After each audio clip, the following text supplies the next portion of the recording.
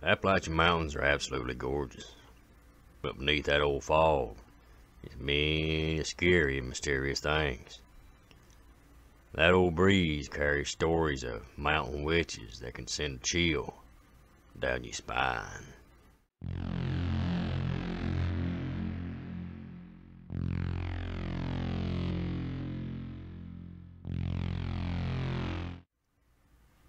Back in the late 1800s in lower eastern West Virginia, way back in the sticks, was an old woman. An old woman named Jenny that everybody feared. Now, they say old Jenny was a short lady, poor as a whippoorwill, rarely spoke, but when she did, everybody listened. She lived by herself, except for a ton of old crows that followed her everywhere she went. No matter where she was, they said them old crows would litter the ground and tops of buildings and everything. Old Jenny would rarely come into town. She knew how to work the land she had in the mountains that surrounded her old cabin. But when she did, folks kept their distance and wouldn't dare look in her eye.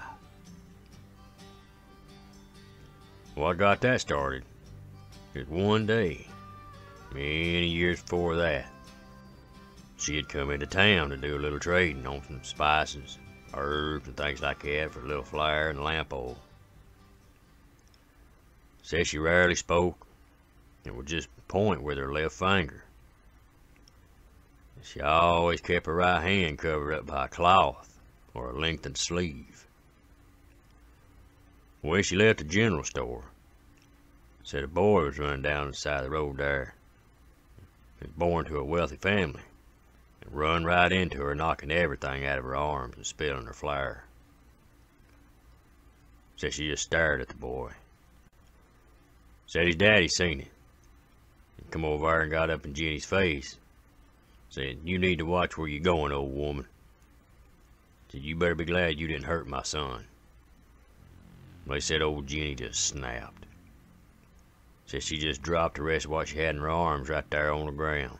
Said them old crows started just crowing like crazy. Said she eased up to that boy's daddy and lifted her right hand, revealing a real long, twisted, bony, gnarled up finger. It was much longer than any of her other fingers. Said she said in a raspy yet unsettlingly calm voice, "You ever so much as even speak to me again, Ned Barr, your words shall rot out of your mouth." Said he stood there for a second, started to say something else, and then began to cough.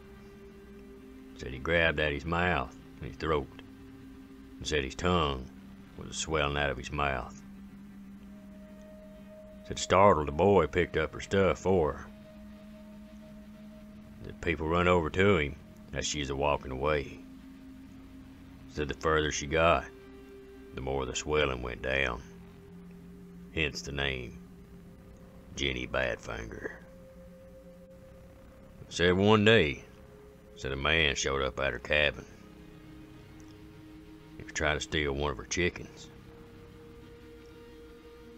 Said he run around there and caught it, and was just about to run away with it. Said when the back door snapped open as he was running by, said he stopped dead in his tracks. Said she asked him, "What do you think you're doing?" Said he said, "So sorry, ma'am." Said, "I don't mean no harm to nobody or nothing. Said, I'm just starving." She said, "It again your belief to ask a body for a bite to eat?" He said, "No, ma'am." He dropped his head. She said, "Yeah, just easier to steal it, ain't it?" Said she invited the man in, set him down at the table. She scrummaged around there and made him a little bit of cornbread, stuff, made him a little bite to eat and fed him. Said he later told everybody, said, as he was a-leaving, she stopped him Said, "You don't steal from me." Said she pointed her bad finger at him and said, her eyes turned gray, glossed like, almost looking like corpse eyes, and said, "If you ever steal from another, them hands will never grab nary another thing for you." Said she lowered her hands and her eyes went back to the normal color and he left. Said later on he must have stole again. Said, but true to her words, said that man's hands drawed up and curled up where he could barely dress himself. Said a local man and woman visited her one day. Said she's out there tending to her chickens and things like that. Said they asked her if she had bewitched her cattle and stock and stuff like that. Cows wouldn't give milk or nothing. Said she looked at them, slowly turned her head and looked at him over her shoulder and said, "Weren't my doings." And they said, "Well, somebody did." She said, "There's more than one of my kind in these parts. I just don't hide like the rest of them." So they started to ask her a couple more questions. Said they could tell she was getting highly agitated. She told them, "Where I told you now, weren't none of my doings. You best mosey on." Said the man tipped his hat and bid her good day. Said him and his wife was walking away when the lady spotted a hole dug over there in the corner, almost looked like a grave. Said in his ass, "Who's gonna be buried there?" Said old Jenny looked at her and said, "Nobody yet." Said the man and woman left and never returned. They said old Jenny lived to be a ripe old age of 102. Said one day one of the neighbors woke up and went out to tend their cattle, horses, things like that in their fields. And off in the distance heard crows cawing like just weren't no tomorrow or anything, like nothing they'd ever heard before. Well, say when it didn't stop for hours and hours and hours, they decided to go see what it was. Said the old farmer went and got his oldest boy. So they went up there to see what it was. So they followed the sound up there and they noticed it Jenny's. Said she was laying there in that hole. Said a simple note was in her hand.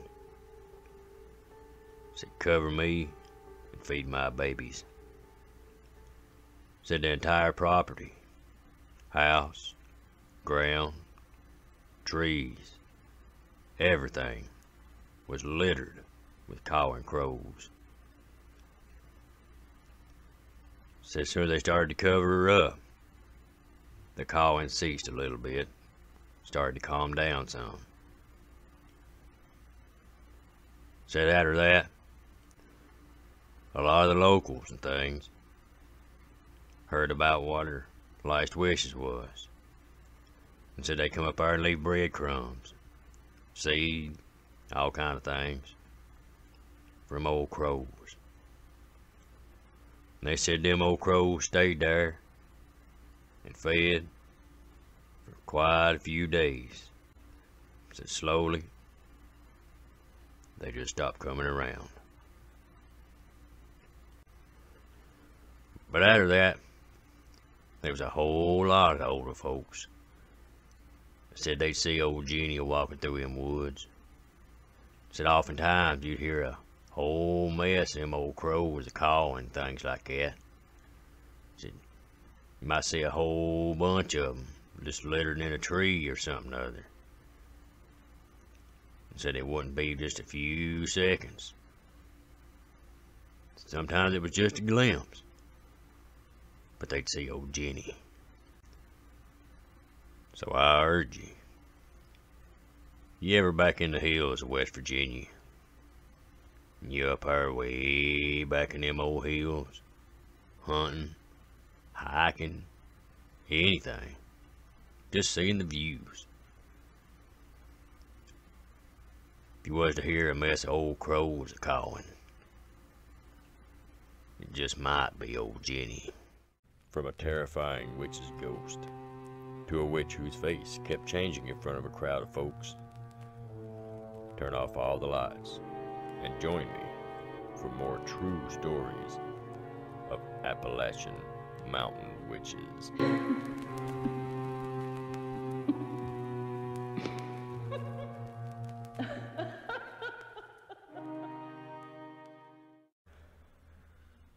You know, back in the 1930s, I think it was, they said there was a lady, they called her Augie, which was short for Augustine. And Miss Augie, they said that she lived back in they said she lived way back in the sticks, like most folks did back in the Appalachian back then. But I reckon she lived extra deep back in the woods. But a lot of folks went to her. Said a lot of folks went to her for a lot of different reasons. Some folks went to her to cure warts, or other folks would go to her to help try to get their true love, to fall in love with them. Yeah, I reckon old Aggie could do just a little bit of everything. And most folks adored her. Well, one day, said old Aggie got out her old walking stick. And this old dog, Ben, said she loved that old dog. Said that old dog was old, said it was old as time, didn't have a tooth in his head, and wouldn't bite a biscuit. Said that old was the friendliest dog you'd ever see. Well, they both took off, walking into town, a store down there. Get her some cornmeal and some flour and stuff like that. Well, while she was in there was some teenagers outside, and you know how teenagers can be sometimes. Well, said them kids out there was teasing old Ben. They're stomping their feet at him, throwing rocks at him, scaring him half to death.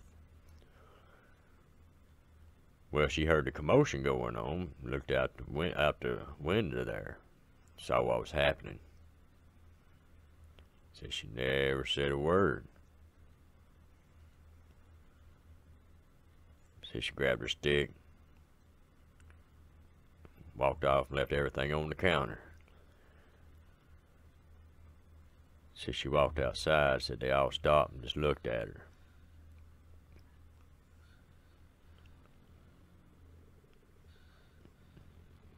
Said she told him, said now you youngins get on out of here. You leave my dog be. He ain't done nary a thing to you. Said they started laughing at her, poking fun at her, making fun of her clothes, her hair, and things like that. Said she told him, said, I will not tell you again. Go on. Well, one of them, trying to be brave in front of the rest of them, walked over to her. Walked over close to where she was standing and asked her just what she was going to do if they didn't. And then he kicked old Ben right in the side. Well, they said she got so mad. Said she gripped her stick so hard you could hear the wood a-popping. Said they made big eyes and started stepping back. Said she got so angry, said that she was mumbling. She weren't even talking. She weren't even saying words or nothing. Said she was just mumbling. Well, said about that time,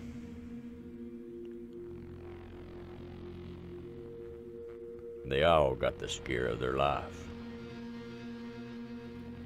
because her face started changing, shifting from one face to another. Said one face would be real young, the next one would be real old. One face would even turn to a man, and then shift right back into a woman. Well, said them youngins took off running as hard as they could.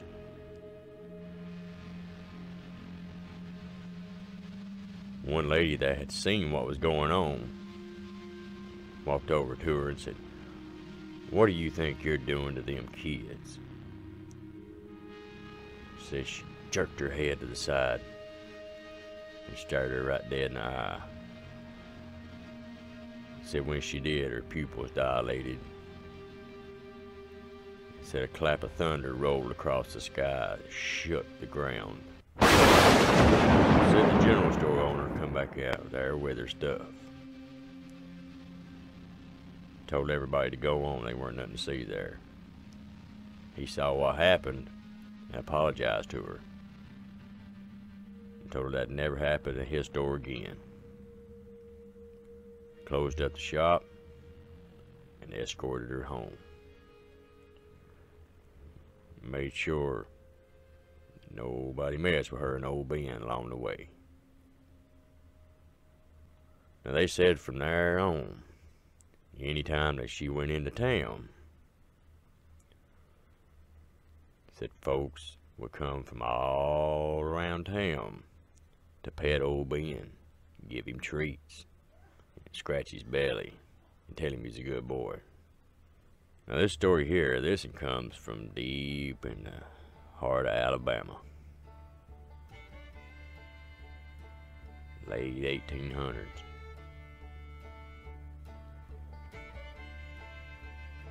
Said there was a lady who practiced witchcraft, her and her two sisters. But now she was the only one that practiced witchcraft. Now the other ones, they said that they didn't fool with it. But said that she was also shunned from her family, society, and things like that. Because back then, times was different. You know, and anybody that was different, well, they was shunned from the community. Folks just stayed away from them, wouldn't have nothing to do with them. And I reckon this lady was one of the lady witches that practiced the dark arts. Well, I guess she got used to being by herself and things like that. I reckon she lived to be an old woman. But nobody dared crossed her or made her mad. Well, they said during her funeral, so there was only 4 people that showed up. Her 2 sisters, and a husband and wife that the 2 sisters knew, but the whole community reported seeing black cats everywhere throughout the community and through the woods.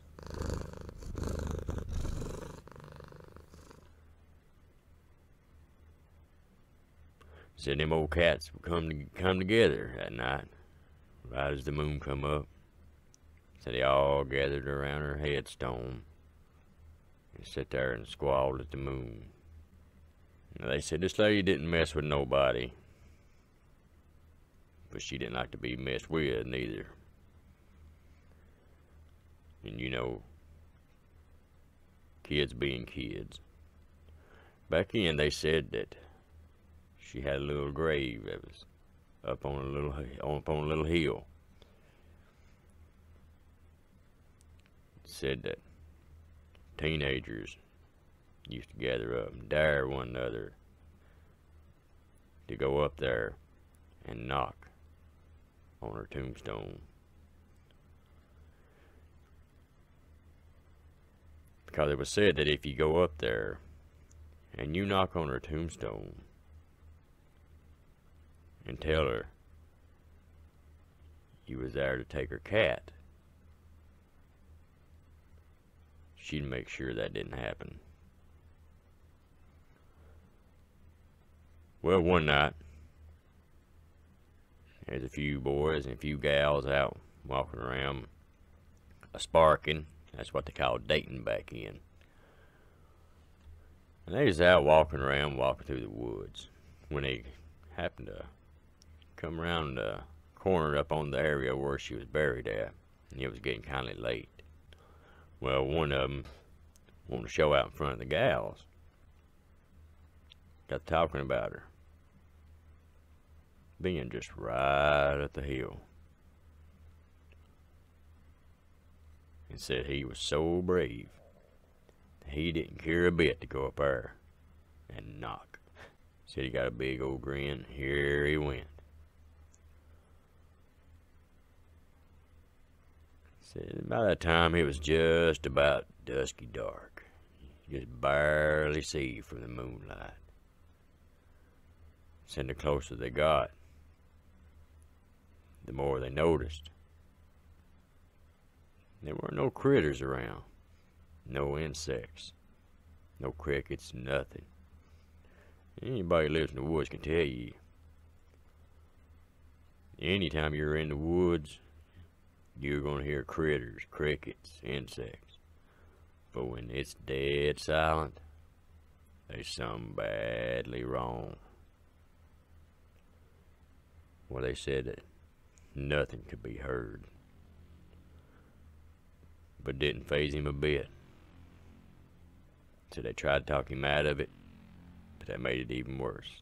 He just kept it going, hollering the whole time. Well, said he went up there and said that the more closer they got, the more scared they got. So the other three said they turned around and went back toward the main trail. They said it weren't just a couple of minutes. They said, here he come. Said he come a-running out of them woods just as fast as his feet could fly. Said he run past them. They was hollering at him, figuring he was just trying to scare them. So they didn't put much into it. Said he run past them. Kept on going. Well, said they took off after him and finally caught up to him and got him stopped.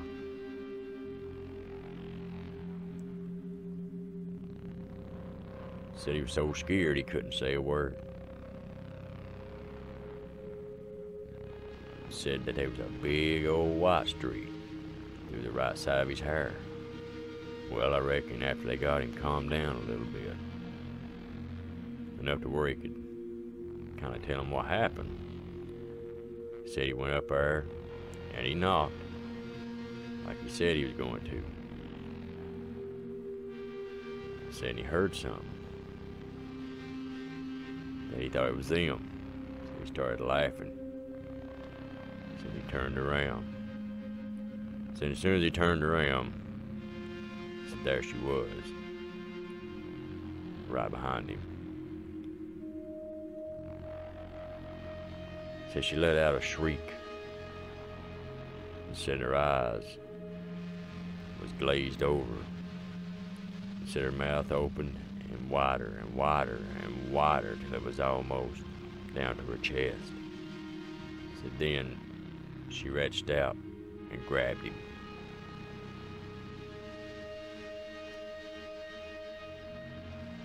Said when they all got to looking, said he got to showing them. They pulled up his top of his shirt down there where they could see it. He said sure enough, said there was a scratch right on his chest,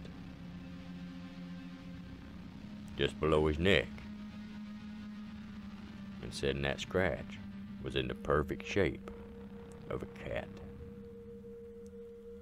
Now they said that that wound healed, but they said for till he got, even when he was an old man, said that scar could still be seen. And this next story here takes us way back into the hills of Kentucky.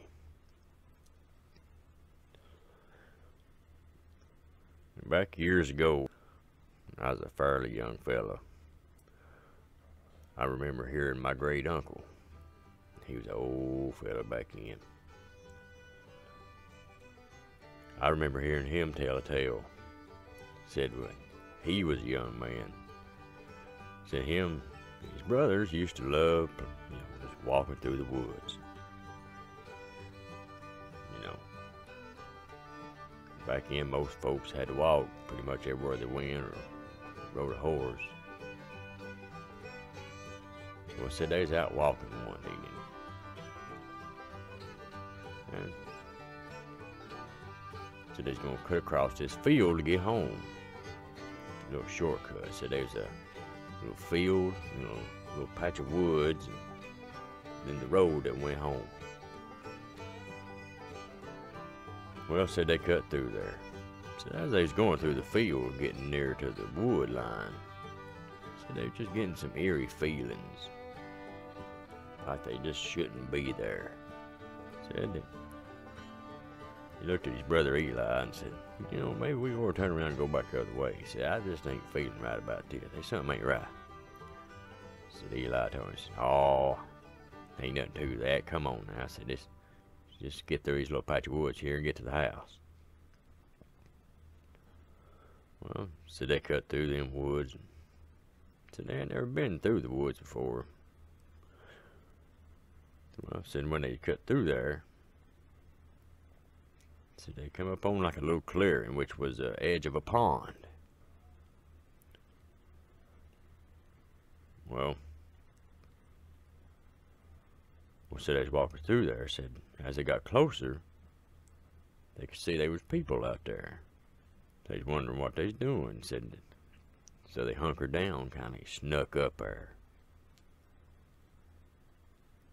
Being young fellas, they was just being nosy. Well, said they got down on their bellies and elbows and crawled up where they could just, get a pretty good view. There was about 6 or 7 women. They thought, oh, some pretty gals.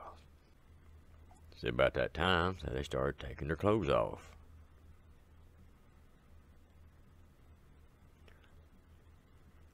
Well, he said the decent thing to do would be to turn your head. He said, but we couldn't. He said not because of the fact that they taken their clothes off. He said because of the fact that one of them had a book. He said, big old book. He said, would reach from your fingertips probably to your elbows.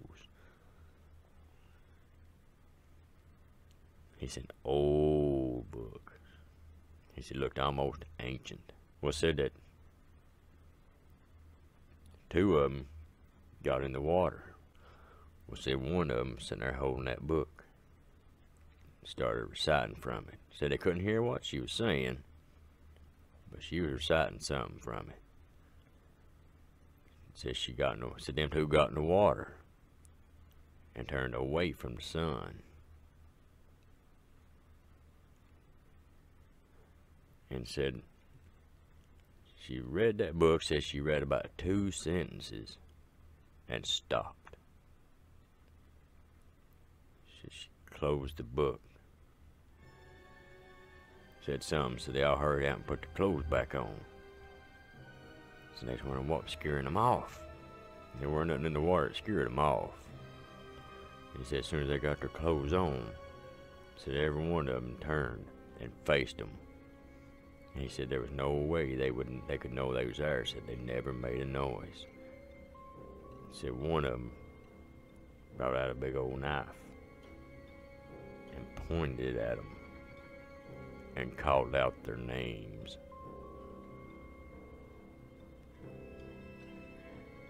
He said he'd never been so scared in his life. Said they jumped up, screaming top of their lungs, hollering, run fast as they could all the way home. He said as far as he knows, they didn't even stop to take a breath. So they got home, run in the house, shut the door, scared them half to death, but they felt better being home.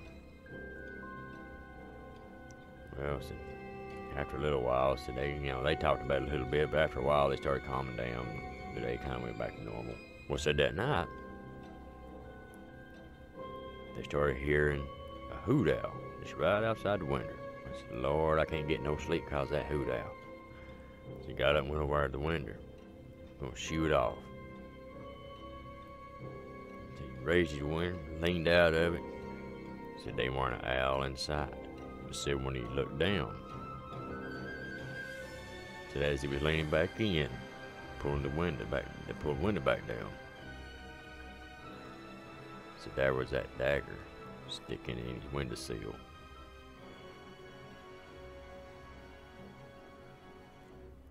He said from then on out, no matter if it was pouring rain, storming, it didn't matter. He said they'd never walk back through them woods ever again. Listen here is nothing that comes from here in Tennessee. And I remember hearing one of my friends' granny talk about this, and they said that she remembered hearing it from her great granny. Well, said way back in the old days, said that there was this man and woman, old couple. His name was Sylvie, her name was Martha. So they all called her Marthy. And I reckon both of them practiced witchcraft. Well, said everybody loved them though, because they said that they was, so they'd help people all they could. So they did a lot of herbal stuff, so they'd help just anybody they could, Just your standard ma and pa couple, Well, said that as time went by, they got even older down in health. Well, said that he went downhill a little quicker than she did. Said all the community had got together and had a little shindig. Well, I reckon old Sylvie said that he just collapsed of a heart attack. Said they got the doctor in there and said they pronounced him dead. Well, said the next day, said they had him out there at the house. Said because back then, folks would have their, lay their kinfolk out there at home. They'd have their casket laid right there in the living room sometimes. Folks would come by and pay their respects. Well, said they buried old Sylvie in the backyard up on like a low knoll, like a little hill, by a big old oak tree.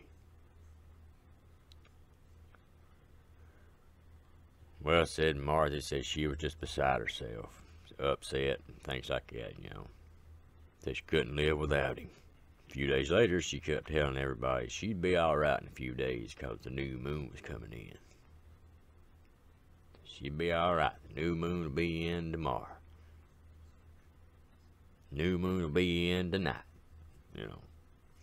Well, said folks kept wondering what she was talking about, but didn't really know, so they didn't push it.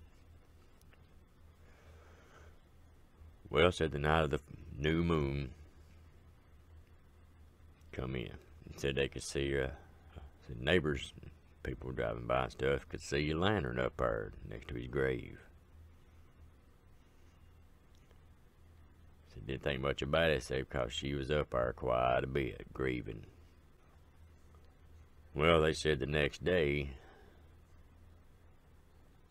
said she was leaving the house, said she went out and hitched up the horse up to the little buggy that they had. Well, said she hitched it up and pulled it up there. Said everybody just was standing there, and neighbors and stuff, kids running around up, playing, close community. Said everybody stopped in shock. Said because Sylvie walked out.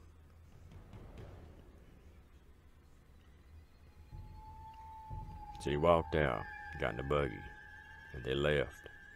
Said late that night they come back. Said they done that 3 days in a row. Well, said the doctor kept telling people, said, well, now, you know, there is a possibility maybe we just misdiagnosed it. It has been, you know, known to happen. Well, said that everybody kind of let it go, but said that he just didn't act the same. Said he just acted, no, kind of different. But where everybody thought the world of him, they just let it go. Well, said a few days after that, he was out there in his garden, collapsed again. Said again they pronounced him dead, same thing, buried him the same spot. Said it weren't long, he was back again. Well, they said that this went on and happened about 4 or 5 times.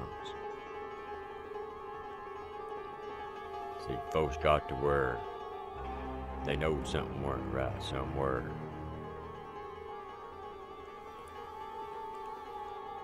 Folks would stay away from them, wouldn't talk to them. Tell the young'uns, don't even look at them.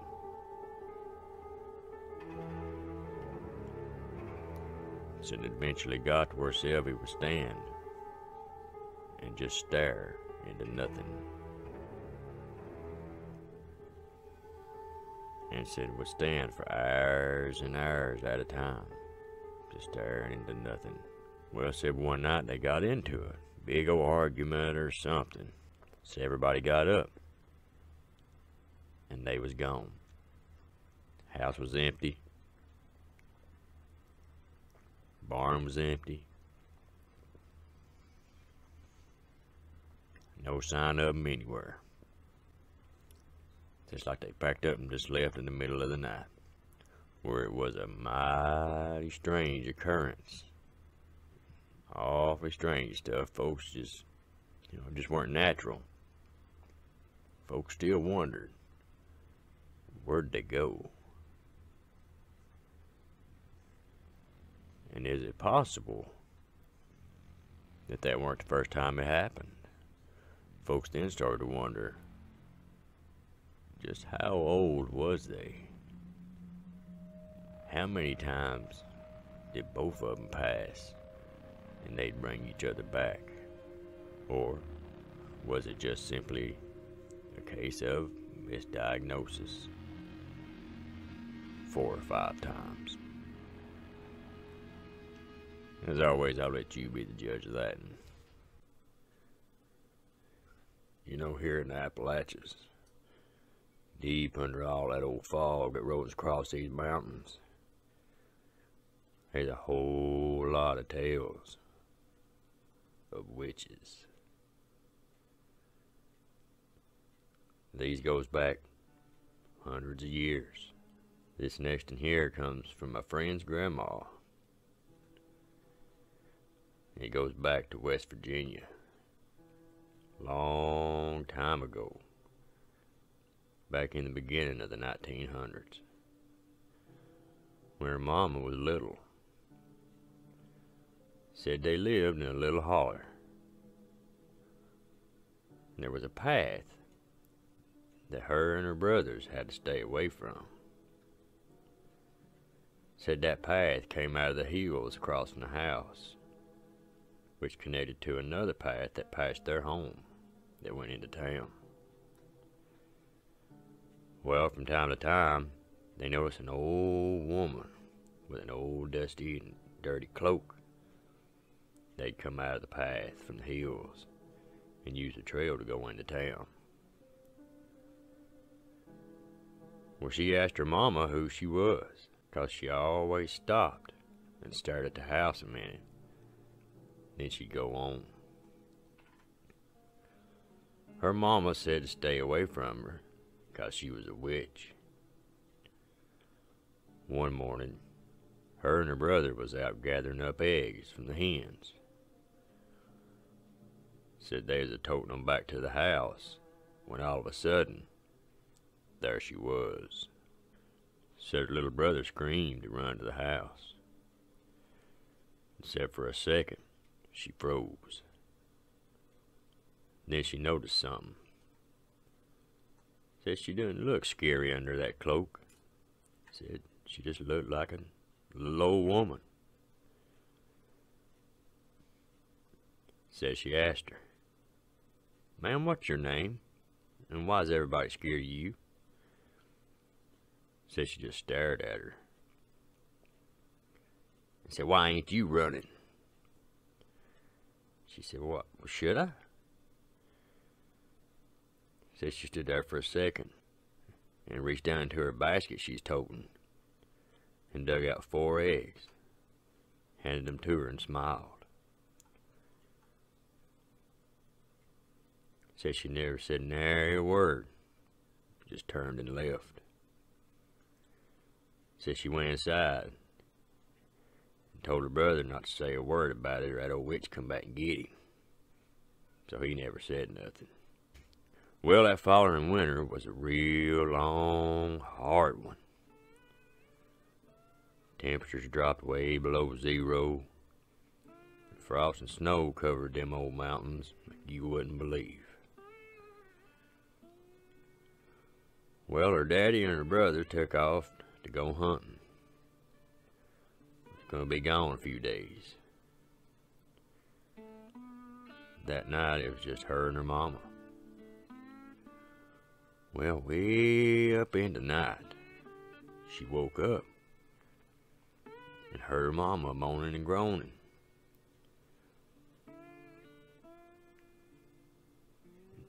Said she'd took a fever.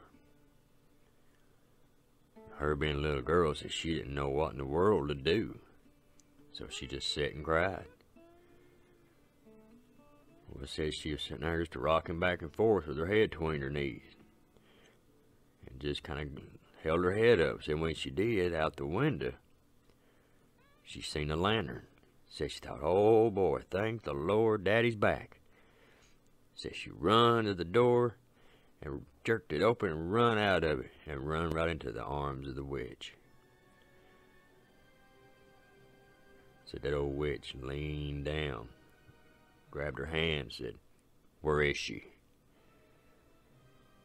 Said she, still in kind of a little bit of a shock, said she didn't know what to do, so said she just pointed. Said she pushed past her, snow falling off of her as she stormed by. Said she followed her in. After she went into her mama's room, said she went to the doorway and leaned in just enough to see that she had sat on the edge of the bed and was saying something and put a kind of paste looking stuff in her mouth. And took her hand, put it on her cheeks, and was working her jaws till she swallowed it. She got up and walked out. Told that little girl, said, "It'll be okay, girl. Don't fret." So the little girl said she thanked her kindly. Said the old woman walked over and stoked up the fire. Put a big old log in it. Shut it down so it'd last all night. Said she was walking out the door and she stopped. Said she turned around, glanced over her shoulder. "Name's May." Give a slight grin and winked to the little girl. Said she turned around and vanished into the darkness. Said the next morning her mom was feeling a little better, and by nightfall she was back to her old self. Said she never did tell anybody what happened till she was an old woman herself. Said from time to time she'd go up that old path. She'd go up and she'd see old May, sit around and visit with her, talk to her, and often brought her eggs and just anything that she could sneak off for a spare. Said for many years she visited old May and learned many a thing from her. Said for a long time, she didn't realize not only was she making a friend, but she was being trained. But back in the old days here in Appalachia, it was home to a lot of different people, traditions, religions, even witchcraft. Magic of old that came over from Scotland, Ireland, Europe, even Germany. Some used that magic for many different things. Oftentimes, the witch would, as they call it, bewitch somebody and make them or their family have bad fortune, or make their chickens stop laying eggs, or something like that.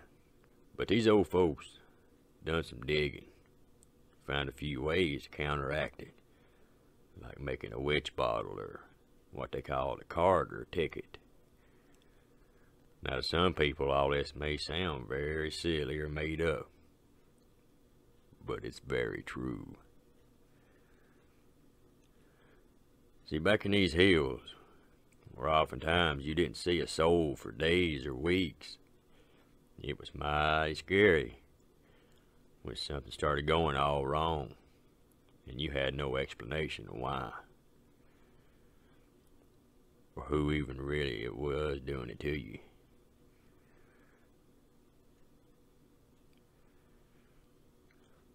Lots of times folks would consult an elder of the family that knew how to deal with some of these things. Other times, they'd have to find another witch to seek counsel with them. I heard a story once about an old-timer named Amos. Now, they said old Amos was a good old feller. Said he was always up before the sun to take care of his homestead. Said he was a mighty good feller. Said he had no kids and lost his wife to fever, but he still got up every morning, just like clockwork. Said one day he just stopped coming outside, didn't tend to his livestock or do his usual daily chores. Well, one day a neighbor paid old Amos a visit, got worried about him. Said old Amos just sat there in his chair staring at a coal fireplace. Said he asked old Amos what was wrong. Said he just said he didn't know. Well, the neighbor began asking around, and a woman heard about it. Well, early one morning, before the sun rose, she went to see old Amos and took one of her friends with her. They said she couldn't read nor write, but she instructed her friend who could to take a piece of paper and write certain words on it. Then they took a piece of his hair, wrapped it up in that paper. They took it to a certain tree, had to be facing east, and bored a hole in it. So they put that paper in that hole, and they took an old wooden peg, stuck it in there, and struck it 3 times. On the first tap, they'd say, "In the name of the Father." Second tap, "In the name of the Son." And on the third tap, "In the name of the Holy Ghost." They said that broke it. They said that old son come up, and said by dinner time, old Amos was back to his normal old self. A recent viewer commented, said they remembered back in the old days, something had went wrong. They couldn't remember what it was exactly, but said something had went wrong, and they took a needle, and they was going to churn some butter, and said they had to stick that needle in that butter and churn it. They said by the time they churned all that to butter, said that needle weren't nowhere to be found, and whatever it was, it went back to normal. I just wanted to thank you for that comment. I really appreciate that. Now this one here comes from the Tennessee-Georgia line. back in the 1890s. There was a woman. I never got her name, but just for the sake of the old tale, we'll call her Molly. Old Molly was a strong, independent lady in her late 30s. Had a small little cabin and a beautiful little meadow. Said she had a couple cows, a few chickens, a few old goats. So one morning she went out and milked the cows and the goats, said because one of the neighbors needed some goat's milk for a bad stomach. Well, that night, said she went to get her some cow's milk, only to find that it had all turned to blood. Well, in a scare and panic, she began wringing her hands. She didn't know what in the world to do. She didn't know what had been done to her or have a clue what to do about it, or who done it. Said she did the only thing she could think of. She lit her lantern, took off walking, and walked for miles to see a witch that her family knew. So they knew her for many years. Said the old witch sat there and heard her problem, and took an old glass bottle. Said she put a handful of old iron nails in it, pointing straight up. A little hair and one of her fingernails, and there's probably a whole lot more to it, but that's the extent of what I was told. Well, said she told Molly to take that bottle and place it in her hearth. Said when them old nails heated up and expanded, it would trap the spell. Well, said she took off, walking many miles back home. Well, by the time she got back home, it was breaking daylight. And said she did just exactly that. Said she placed that old bottle in her hearth and stoked her up a big old fire. And she told her to dig a hole and pour that blood milk into the hole and write something other on a piece of paper and throw it in it, burn it, and cover it back up. Said she did just that too. Said everything went back to normal.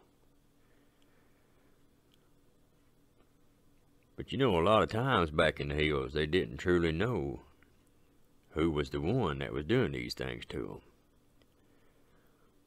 So one of the traditions was said that they oftentimes would take a broom and they'd lay it across the front door.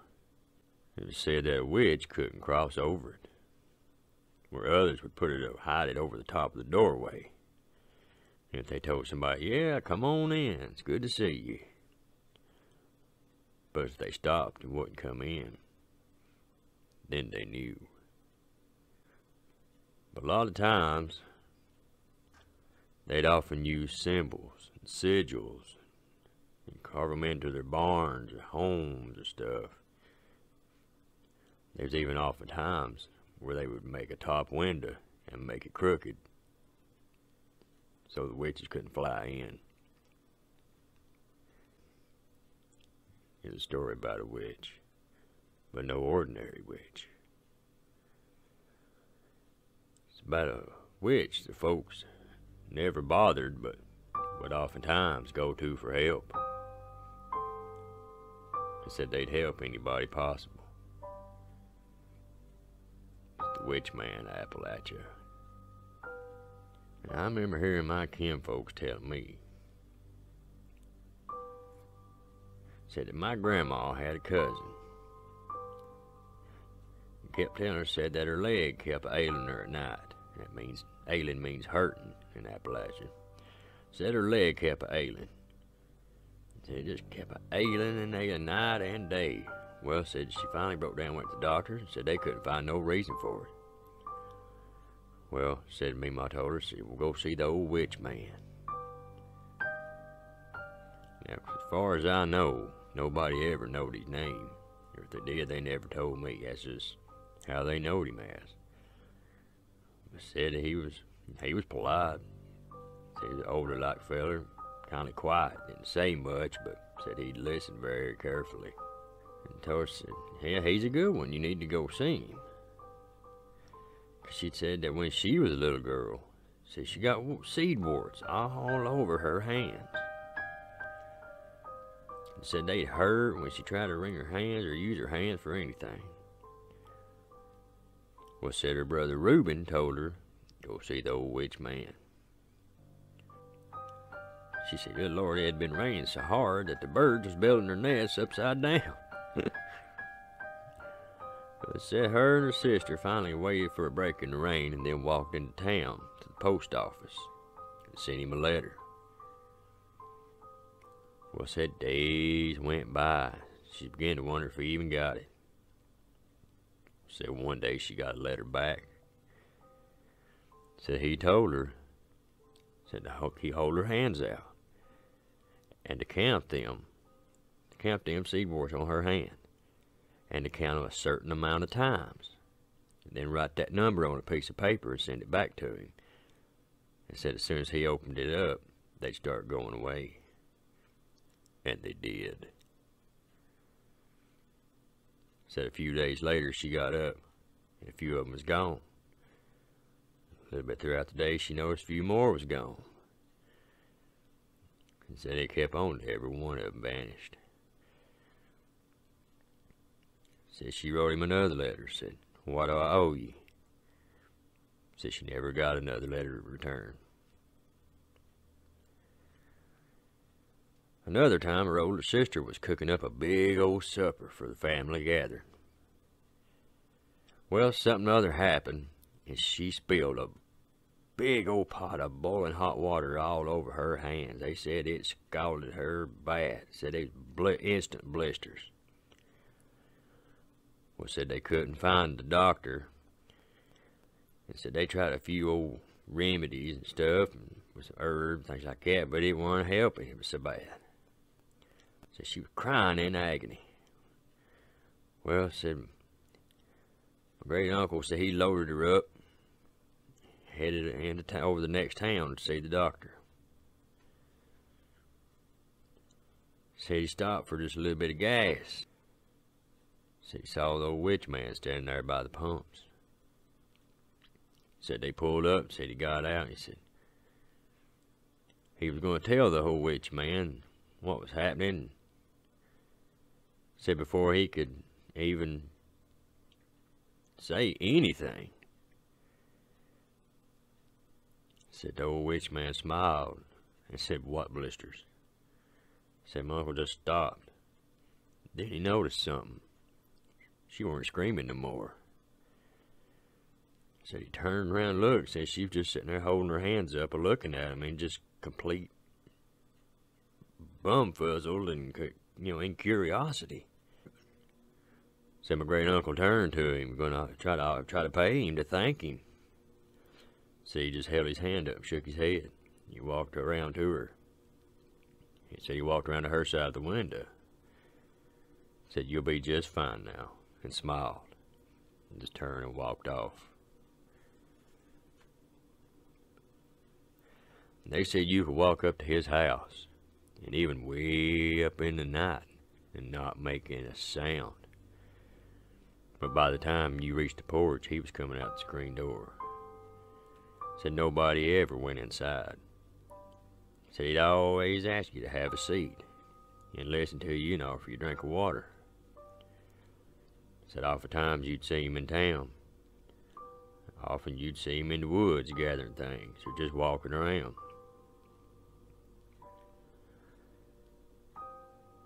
But I've listened to these stories about him as far back as I can recollect. But I can't help but wonder, was he in fact a witch? Or was he just a quiet type of feller, just a healer or something? I mean, I don't know anything about witchcraft or anything like that myself, but if you do, let me know.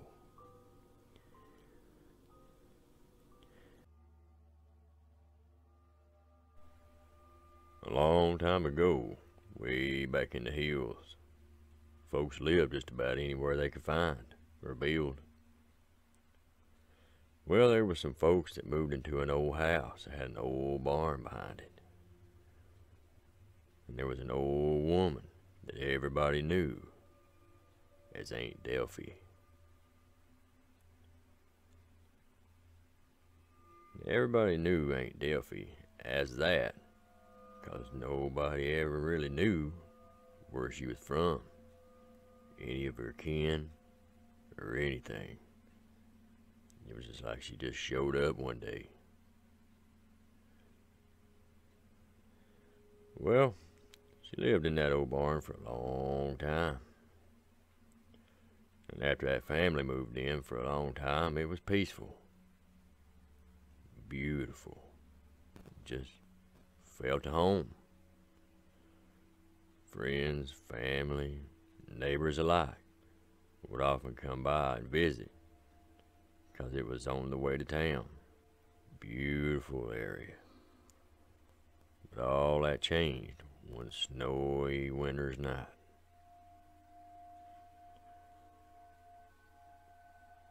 They'd all nestled down getting ready for bed when the old man went and gonna stoke up the fire and bank it so it'd stay warm all night. Well, he kept an old rocking chair, as most folks did, in front of the old fireplace. Said he walked outside and got him an armload of wood and a handful of kindling for the next morning. Said as he went back in, said there she sat in that rocking chair in an old faded black bonnet and a shawl. Just sitting there rocking. Said he stopped and dropped that wood everywhere. And said, "Aunt Delphi, what are you doing here?" Said she never said a word. Said she just turned and looked at him. Then turned back to look at the fire. Rocked for a minute. And disappeared. Said oftentimes she'd stare through the windows at him. Especially the young'uns.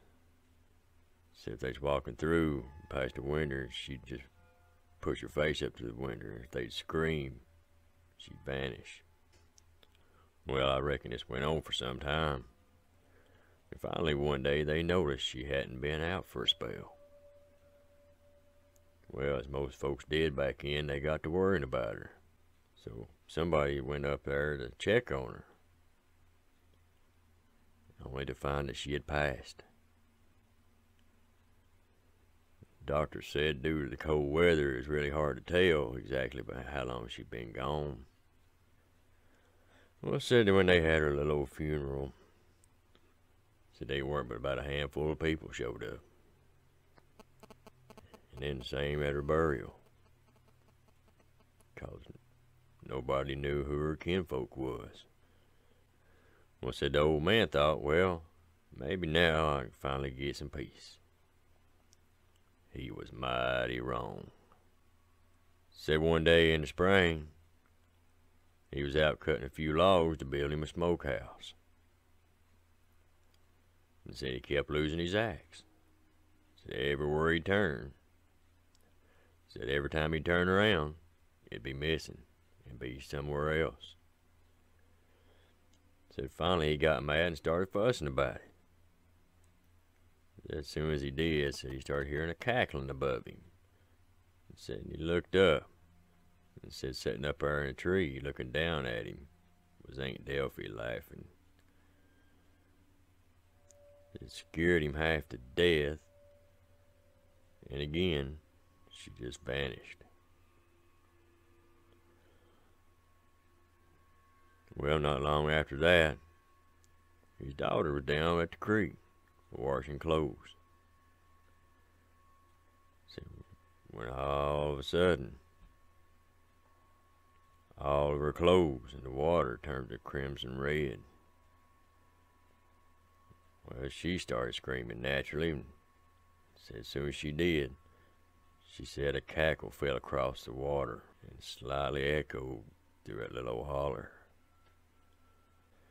Well, back in them old days, and oftentimes you'll see maybe some old pictures or something like that, and in some parts of Appalachia it may still be going on. But a lot of folks would keep like an old picture that hold water and a little old bowl to keep, use it to wash their face with. A lot of times they'd use it if they come in from the field or something. They'd wash their face and hands or something before supper or before they went to bed or something like that. We said one evening the old timer had come in from the field, and his missus told him to wash up for supper. Well, he went in there and washed his face and his neck and washed his hands and his arms and stuff like that. Well, he went and opened the back door up and turned around, grabbed that pan, going to throw the water out. So as soon as he did, he threw the water. And said as he was throwing the water out the back door, she appeared. And the water went right through her. So she didn't laugh that time. She just disappeared.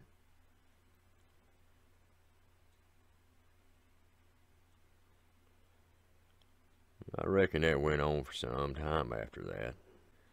I reckon over time, as the years went by, the old house and the old barn was falling in, so they tore it down. And, as places grow and things, they put a road by there. And right where the house and the barn was, it was a curve. Real sharp one too, they say. But said a whole lot of folks didn't want to use that road. Said because when you got to Aunt Delphi's curve, said a lot of times she'd appear in the seat beside you and cackle. There's also many a report of folks saying that as they turned that curve, or was in the cemetery where she was buried, said she'd also run out of the wood line running at your car, cackling and yanking on the door trying to get in. I reckon over time, that just faded too. A lot of folks thought maybe she was just mysterious or something like that, but they did say that when they went up there to check on her, and they went in there to find her, they said there was some sticks in there and tied in some really funny ways. Said she took an old piece of coal and drawed symbols and stuff on the wall. So there was old jars of stuff that they had no idea what on earth it was, all over the place. So I'll leave that up to you.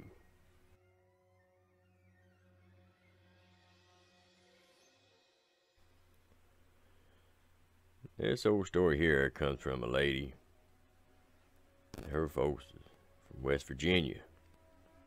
She remembered her great-grandmother telling it when she was little. Said that her daddy was a logger.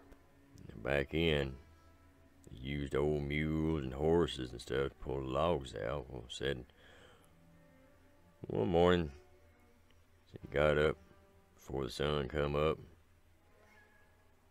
hitched his old horse up, and went to work.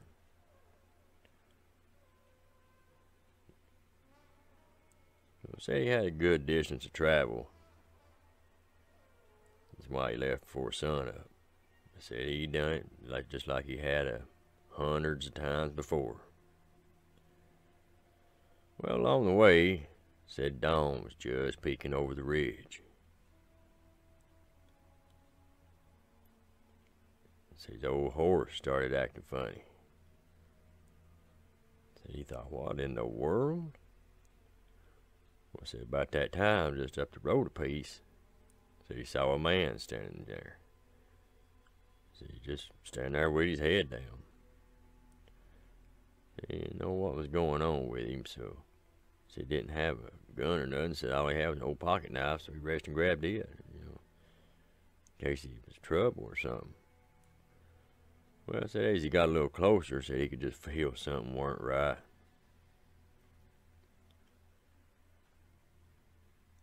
Said as he got up a little closer, we could kindly make out what he would look like. Said the man looked up, and half his head was gone. Said nothing gory or bloody or anything like that. Just like pieces of it had vanished, or never was able to materialize or something. And said he started to raise an arm and just vanished. Needless to say, he got his horse to run, and said he didn't even look back. But said having to go to work, said he thought about that for a long time after that, every morning when he'd go off to work. But I reckon for the rest of his days, he never seen it again.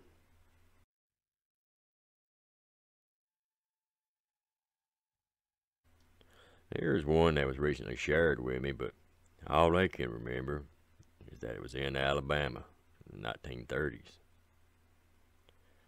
Said a couple had got married, had them young, and well, said they inherited an old house with some land from a distant relative.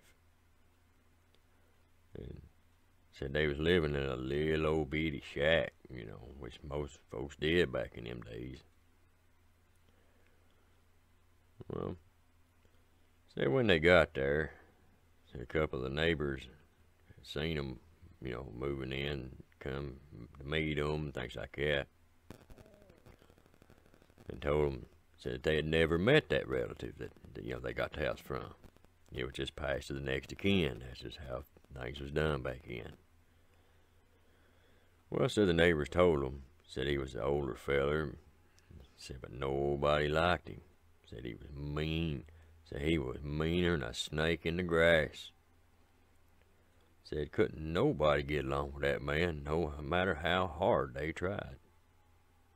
And said he'd start trouble the slightest chance he got.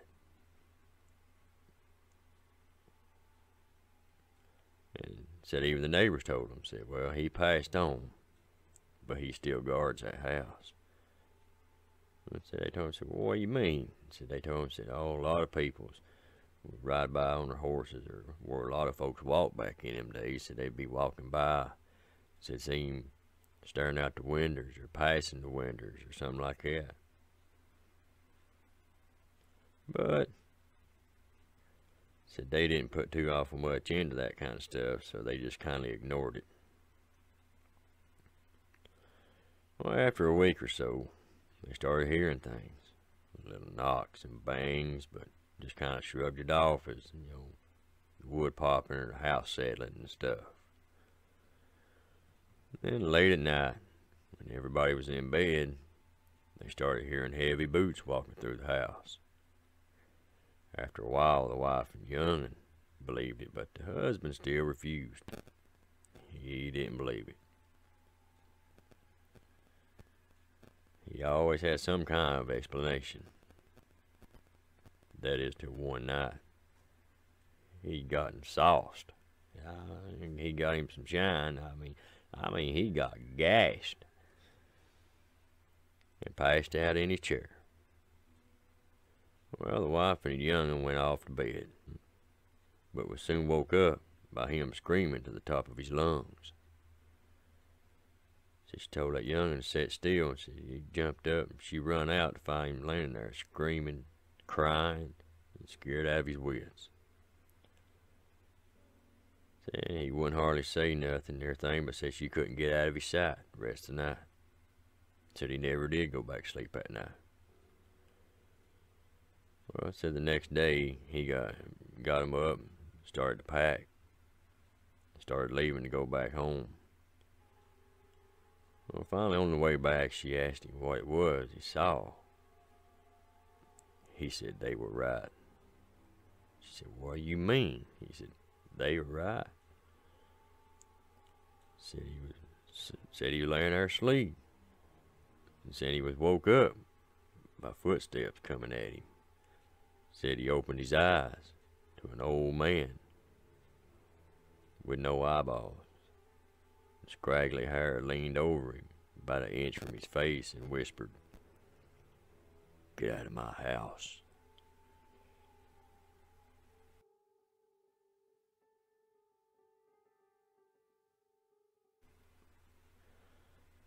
Here's an old story that happened in my family here in Middle Tennessee in an area called Cagle out toward Dunlap, Tennessee, back in the 1970s. My grandparents had 6 kids, 5 daughters and a son. A long time ago, back when my mama was in her teens, and all of them was living back at home and stuff, they lived in an old house. I always had a lot of ghostly activity. I mean, they still lived in it when I was born, when I was young, and I remember it very well. One of the biggest things that would happen was called the ghost car. Now there's something known as a residual haunting. That's where something happens on like a certain date or something like that every year or every month or something, you know, on a certain date. It's almost like a record playing, like a fingerprint in time. It happens, but it ain't aware of you. Well, they say every now and then. Well, they say it would happen every now and then, just at random times. So they hear a car pull in. And so you hear the motor running, and then you hear it turn off. But no matter how hard you try, you wouldn't find it. Said many other people that would come by visiting, kinfolks, friends, neighbors, they all heard it too a lot of times. Well, over time, it got to where it would pull in, you could see headlights. So it would sit there a few seconds, cut the lights in the engine. As soon as the lights was off, it was gone.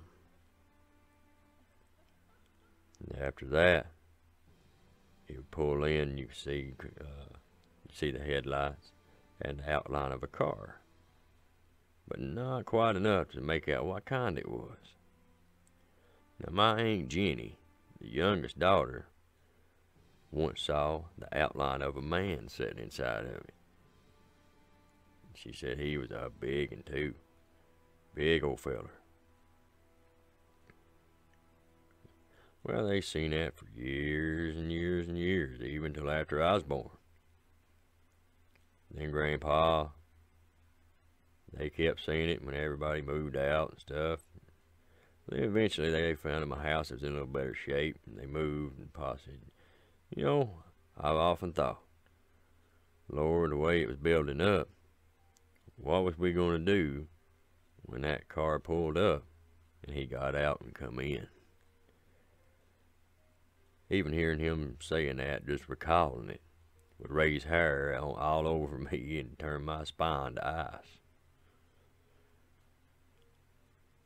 Another time, my mama had the same house, and everybody was outside.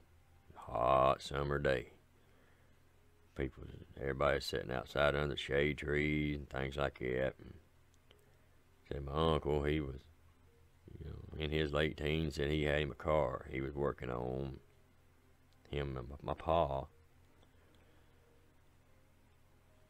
Well, my mom says she come in to get something to drink. Back then, most folks didn't have air conditioning or nothing like that. They just had their doors open and windows open. Well, it says she heard something in the kitchen, and knowing everybody was outside, went to look, see what it was. Well, says she was walking into the kitchen and stopped in shock. Said, because there on the table was this thing sitting there on the edge of the kitchen table playing with Pa's coffee cup. Said it looked kind of like a mix of a monkey and a cat. Said it straight up like somebody. It had hairy little hands, a long tail. Says she thought, well, it's some kind of monkey, till it turned and looked at her.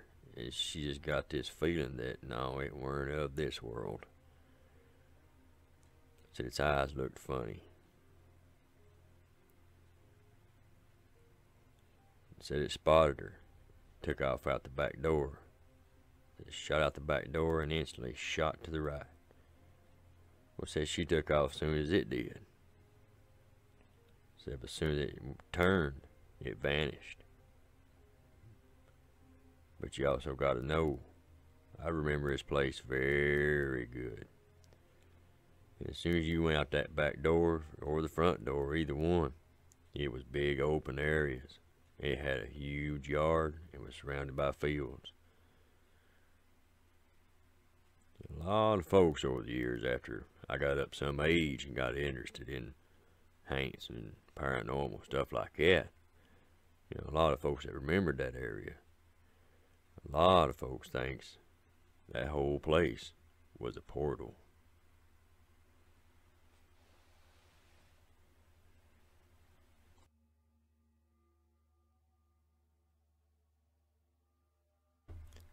You know, back in the old days here in the Appalachians, there weren't a whole lot to do. Most folks had to just do what they could to entertain themselves. Play music, or just get together and sit around jaw or something like that, you know, go visiting. Well, my grandpa said that back when he was a younger man, said that one thing they all like to do is go swimming.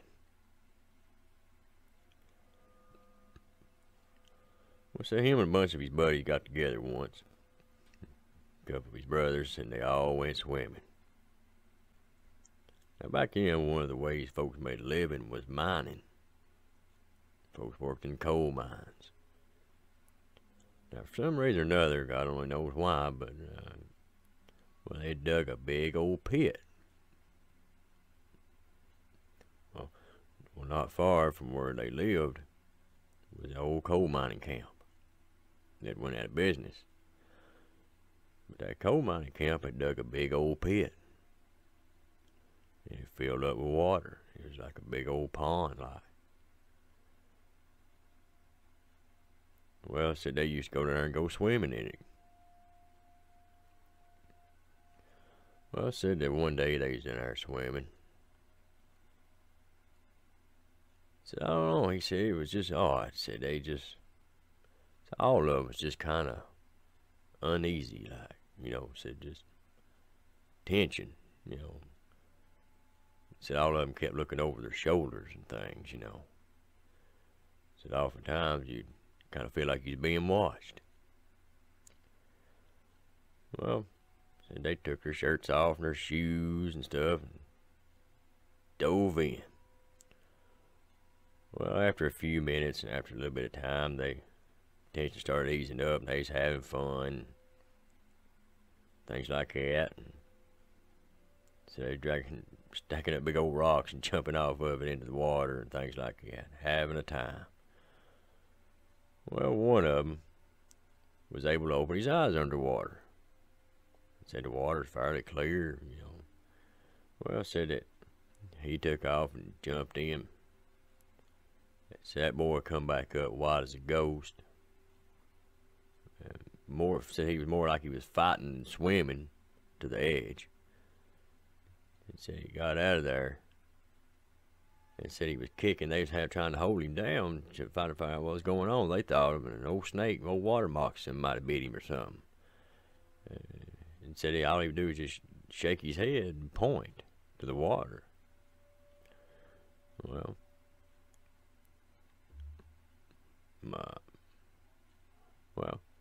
my pa's oldest brother, they called him E.J. They said this man weren't afraid of nothing. They said he weren't afraid of haints, nothing. Well, said he took off and jumped in. Them trying to talk him out of it because they didn't know what it was. Well, said he jumped in, went under the water. And said he'd come back and everything Told him, said, get your clothes on now, we gotta go. I said, what is it? He said, don't you worry about it. He said, just get your clothes on, let's go. Well, I said, they all grabbed their clothes and stuff and everything and hightailed it out of there.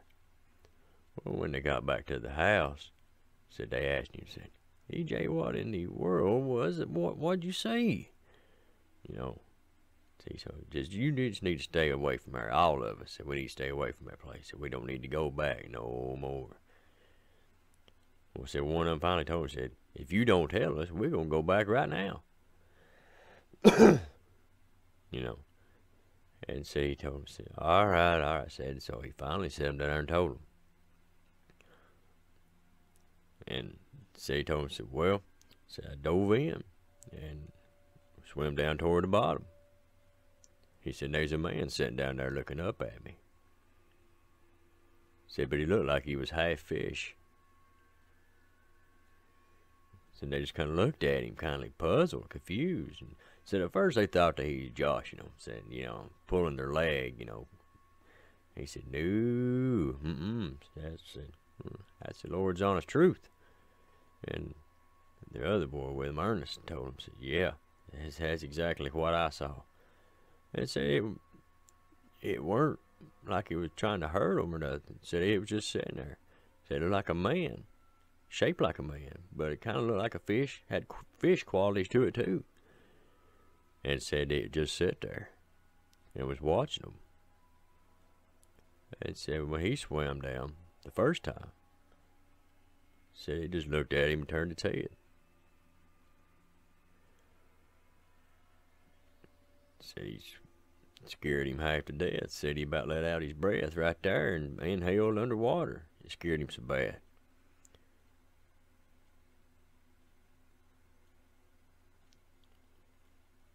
Well, EJ told him, said, yep, that's exactly what I saw. Said the same thing. Said it didn't turn his head, said, but he was just sitting there watching me. Said didn't know what it was. But now, after that, I reckon they said there was a lot of other people went down there and went swimming and stuff. But now, as far as I know, nobody else seen it. But now, that don't necessarily mean they didn't go down toward the bottom neither. It's almost kind of spooky, though. Almost run a chill up your spine.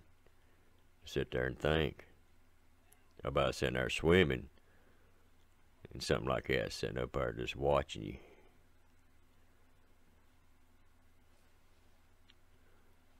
Next time you go swimming in an old creek bed or an old river or something like that, stop and think. Just what might be down there watching you.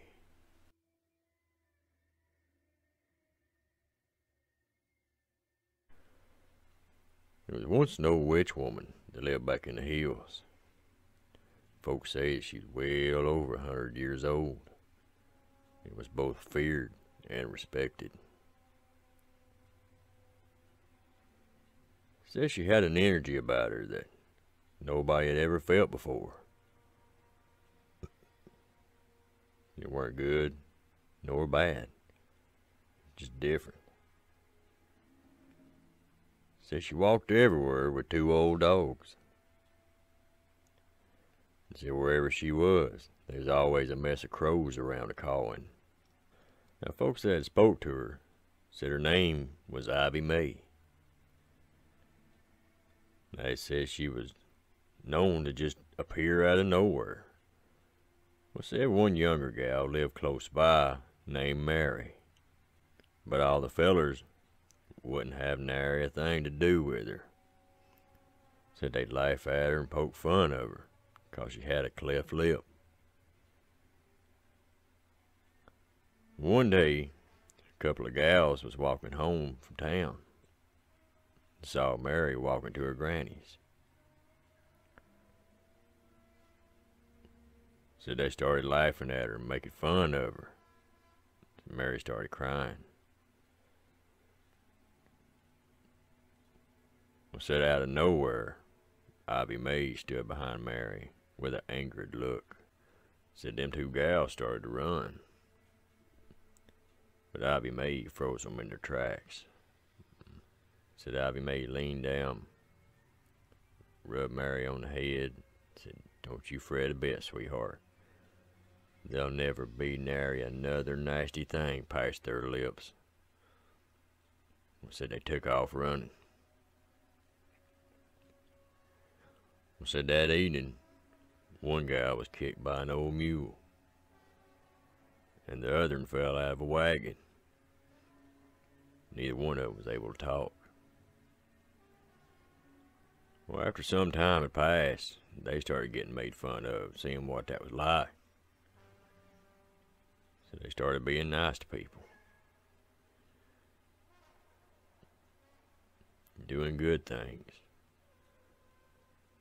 So as soon as they started doing that, their voice come back. And I reckon from then on out, they was good people. And as far as Mary, well, they said she woke up one morning with a normal lip. Said all the fellas around town was crazy about her. Said all of them went on about her, asking to take her to dances and shindigs and things like that. Said she wouldn't give them the time of day. Said she'd just flip her hair and keep on a-walking. I reckon said she eventually wound up marrying a lawyer. Said time to time she'd pass old Ivy Mae. Mary would always smile and wave. Said she'd always look at Mary with a grin and a wink. I was sitting here reminiscing, thinking about an old memory. About an old house across the creek nobody had nothing to do with, 'cause it was owned by a witch, and some thought it was cursed.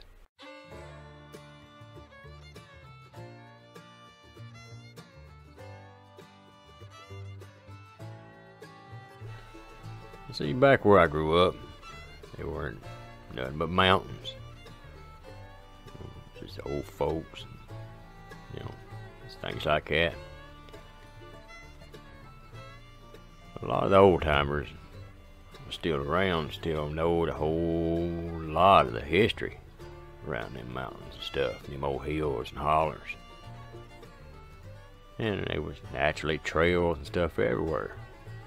Even though back when I was growing up, there was roads and things, but there was still a whole lot of old paths that people still use from time to time. Nevertheless, there was one old house across the creek. I see where we live, we all lived on one side of the creek. Now if you crossed that creek, you went back in there to where they used to log and stuff like that and everything. But if you kept going, and you went way back in there, you come up on an old field, big old field. And there's a house sitting at the edge of it.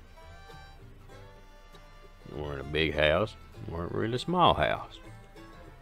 But everybody said to stay away from it. Said that a witch woman lived there a long time ago. Now the house itself was old as dirt. I mean mighty old. Funny thing was, it was in real good shape, but nobody took care of it. And the field always looked like it was freshly cut, but nobody ever cut it. Nobody bush hogged it or nothing, 'cause you couldn't get a bush hog back to it. The only way to get to it was a little old footpath, about a foot and a half wide, something like that. I remember we walked back there once, me and my dad, Mom, and everything. And like I said, it weren't uncommon for folks to go to it. But like I said, most folks stayed away from it. A lot of the old timers said that there was a witch that was buried somewhere on the property. Said she had some of her kin come in that was also a witch and bury her. Said she had a diamond on her finger so big you couldn't reach around it. Said nobody knowed where exactly she was buried. Some folks think it was under the house. Well, anyway, we went back there one time. Hot, during the summer, things like that. We just out for a walk. Well, we went by there, and we went inside. Well, I'm trying to tell Dad not to, you know. Well, he wanted to anyhow. Well, we went in, and let me tell you, just the minute that place come into view, you just got these feelings that just run all over you from head to toe. So I'm telling you, just stay away. Well, we went in. There was still pictures hanging on the walls. Old tintypes, things like that. Old pictures. The funny thing was, well, after we got in there, Dad got to look around. Like I said, there was still pictures and furniture and stuff everywhere. Well, Dad reached over, and it almost looked like them people. It was almost like their eyes would follow you, or they was just staring at you, looking into your soul. Well, Dad reached up there, took one of the pictures off the wall. Me and Mama both telling him, "Don't do that, don't do that." Well, he done it anyway. Well, as he walked through the doorway, they weren't even a door on it. They weren't no door on it. As soon as Dad walked through the doorway, Mama hollered at him. He looked down, and his hand was a dripping blood. That picture, the glass had shattered and cut him. And I mean, it cut him good, boy. He was bleeding like a stuck hog. Well, he said, "I'm gonna take this picture back, show it to my grandpa." You know, 'cause back in when I was real pretty little, his grandpa was still alive. He said, "See if he knows any of these people." Well, anyhow, he took it. He took it home. Everybody trying to tell him, "Take that picture back. Leave it be. Take that picture back." Oh no, he weren't having none of it. He was taking that to his pa, let him see it. Well, he did. And I said, funny thing was, he showed it to his pa and a lot of the old timers down there on the creek. They weren't nary a one of them knowed any of them people. So it must have been some of her kin from somewhere else. Well, instead of taking it straight back, he took it back to the house. And for weeks after that, Lord, anything that could possibly go wrong did. And finally one day, Mama finally brought it in and told him, said, "Get that picture back over yonder now." He said, "Oh, well, maybe here a day or two." She said, "Now." Well, he listened. He said, "You take that back over there, you hang that back up exactly where it was, just like how you got it. And you apologize." Well, you went back over there and hung it up and apologized. And then things went back to normal. And I remember one old fella said that he was going hunting. He said he had to cross that field to get to his hunting spot he was talking about. Said he could have went the other way, but that way was a lot shorter, so he went gonna cut across the field. He said it was just breaking daylight. Said he walking up that old path, that old field, and that old house, and he eased into view. And said there was this white mist like stuff. Said was walking across the field. And he said funny thing was, he said it was shaped like a person, but it weren't. It was just like a white mist. And said it was legs was moving like it was walking, but it was going faster like it was running. He said, weirdest thing I'd ever seen. He said, I just stopped and watched. And said it stopped and then turned, looked at him, turned back around, and walked down into the ground. Dad asked him, said, "What'd you do?" He said, "Well, what do you think I did? I turned around and I went back to the house." He said, "I didn't go hunting that day. Next time I went," he said, "I went the long way around." I said a lot of old timers swore up and down, said that place was cursed. I ain't been back there in many years. I don't even know if the house is still there or not. I don't know if somebody bought it or tore it down, or I don't know. Hey folks, thanks for coming in and seeing me again. It's mighty good to see you. I recently had an old haint story shared with me. I want to share with yuns because it's probably one of the scariest things I've heard in a long time.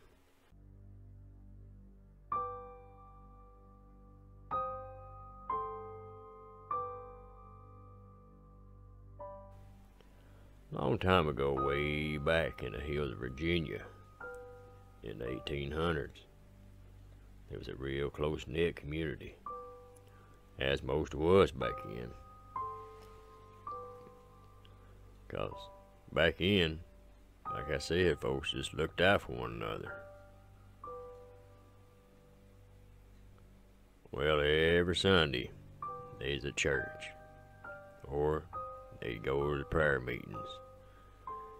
They all loved to sit around, sing them old hymns and things like that. And they said that the old preacher man was old as dirt. Said the poor old feller was so old. But some said the good Lord made him and then built the world around him. Anyway, said he'd often go around and check on folks. Well, one day, a woman showed up out of nowhere. Said she tried being friendly with folks, but said she talked with a funny accent. So being an outsider, folks didn't take too kindly to her. So they just kindly give her the cold shoulder. Well, said one old widow woman, she was nice to her. Said her name was Elizabeth. It said she was from a faraway land and had a whole lot of sisters. Well, I reckon she tried over and over and over to make friends and be nice to people and things like that. But they just shut their doors in her face, told her to leave, just snarl their nose up at her and things like that. Well, she thought, I'll try talking to the old preacher man. One Sunday, she got up, put on a real nice dress, and got all dudded up, and started seeing folks walking down the path going to preaching. Well, it says she waited just a little bit, then eased down the path. She wanted to talk to the old preacher in front of everybody, 'cause she thought, well, if I speak to him, and he'd speak to her, then maybe other folks would start coming around. Well, it says she was mighty excited to make some new friends. Said as she got closer, she heard talking. Then her little old church come into view. There they all was, out of talking to each other. An old preacher right there in the middle of them. Well, I said she put on her best smile and started walking towards them. Said they saw her, started whispering, pointing, things like that. Said as soon as she said hi to the old preacher, said all of them started to sing just to drown her out. Said she thought, well, okay, I can play that game too. So she started talking a mite louder. Said the old preacher stopped everybody, sort of hushed them down a little. Said she thought, well, finally. So he looked over at her, said, hold your tongue, witch. Said, ain't nobody here wants to hear your evil blasphemous mouth. Now get on. Well, said that just broke her heart. Said she started crying, turned around. As she started to walk off, some of them started singing again. Some of them started to snickering and laughing. Said she stopped right there in the middle of the road, turned around, waved her arms, and said, "So I hope you enjoy one another and you singing, 'cause that's about to be all you's got." Said she gave him a crooked smile and left. Well, after that, she reckoned she went, packed up her stuff, and moved. Nobody seen her again. Well, around the early 1900s, a couple of fellers, who was also brothers, was walking across the mountains, going to see some of their kinfolk. Back in, a lot of folks traveled by foot. A lot of times they'd have to travel a mighty long ways. Well, I reckon it was getting late, so they decided to stop and make them a fire, set up a camp, set out again first light. Well, way up in the night, one of them got woke up by what sounded like a talking off in the distance. And said he woke the other one up. So they got to listening and decided to investigate. Said they peeped over a big old rock and saw a slight glow of light coming out of an old abandoned run-down church. Said one of them went sneaking off down towards it, hiding behind rocks here and there and dodging trees and things. Said he creeped up to the window, eased up and peeped in. He said he just stood there, looking for a while. Well, said this whole time, said his brother was up there on the ridge watching him. And said while he was standing there watching him, all of a sudden, he started hearing singing. I said about one old boy cut loose and running. And they said he run so fast. They said he was running into trees, bouncing off of them, tripping over rocks. And good Lord, said he fell all over the place, but never did hit the ground. He was moving so fast. Well, I said also as he ran off, the light slowly dimmed out, and the singing died down and stopped. Said he passed his brother and just kept running. Said his brother, the one that was watching, said he had to pick up everything around the campfire, their belongings, their little knapsacks, their blankets, whatever they had there.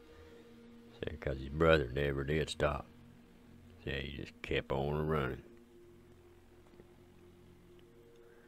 Well, said finally he seen him on their kinfolk's porch. Said he had a big old white patch of hair on his head. Said he asked him, said, "What in the world happened?" Said his brother looked up at him, eyes as big as a silver dollar, and said he started stuttering and said, "Lord, I went up that window and peeped in, and there they was, having church."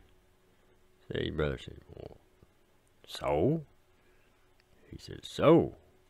No, you don't understand. They were dead." Said instantly, he said his brother got a cold chill run up his spine. He said, "Dead?" He said, "Yes, sir, dead." Said, "Froze in my tracks." He said, "Stood there for a minute 'cause I couldn't move. And then they all stopped, and they turned and looked at me." He said, when they all spotted me, they commenced to singing them hymns. Well, needless to say, I reckon whenever they went back home, they took a different way back. Yeah. For the rest of his life, they said that one old boy stuttered for the rest of his days and had that white patch of hair until the rest of it caught up when he got old. Now, whether this lady was a witch or into some other kind of magic? I don't know. I'll leave that up to yuns. A long time ago back here in these old hills of Appalachia, folks were strong, independent, brave. One old feller was awful known for his bravery. They said he weren't afraid of no man, beast, nor haint. And that was put rightly to the test.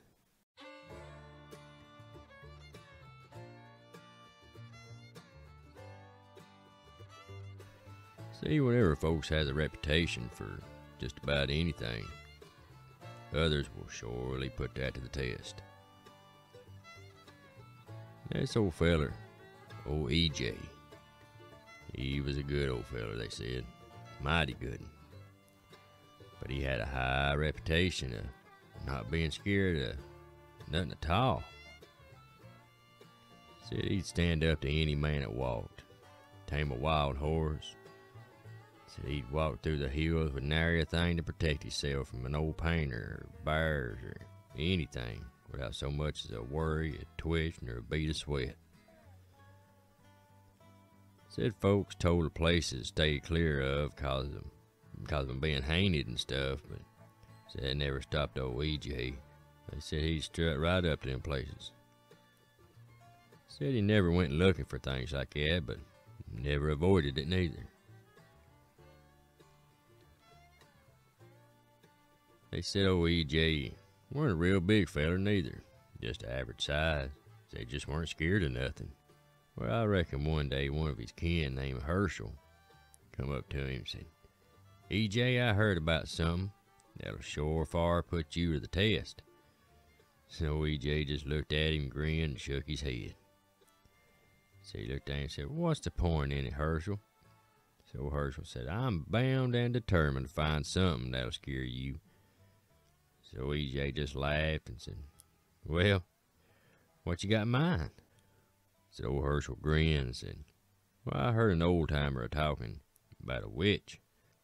Said that he overheard talking to a feller about going to a certain tree 3 mornings in a row. And something happened to that feller and turned his hair plumb white. Said, now I bet you a 50-cent piece you won't do that. Said for a long time, old E.J. just laughed it off. Well, one evening after supper, he's all sitting around, sitting on the porch, and the sky started getting mighty dark. The old thunderheads rolled in, lightning was splashing across the sky, and thunder was doing that old low, spooky rumble. Well, old E.J. started thinking about what old Herschel had said. About that time, the wind started picking up. And it started howling, whistling and things. Well, everybody else got up and went inside. But old E.J., not being scared of anything, just sat there in his rocking chair studying. And not wanting to scare his ma and pa or anybody else, he went back in acting like he was going to turn in for the night.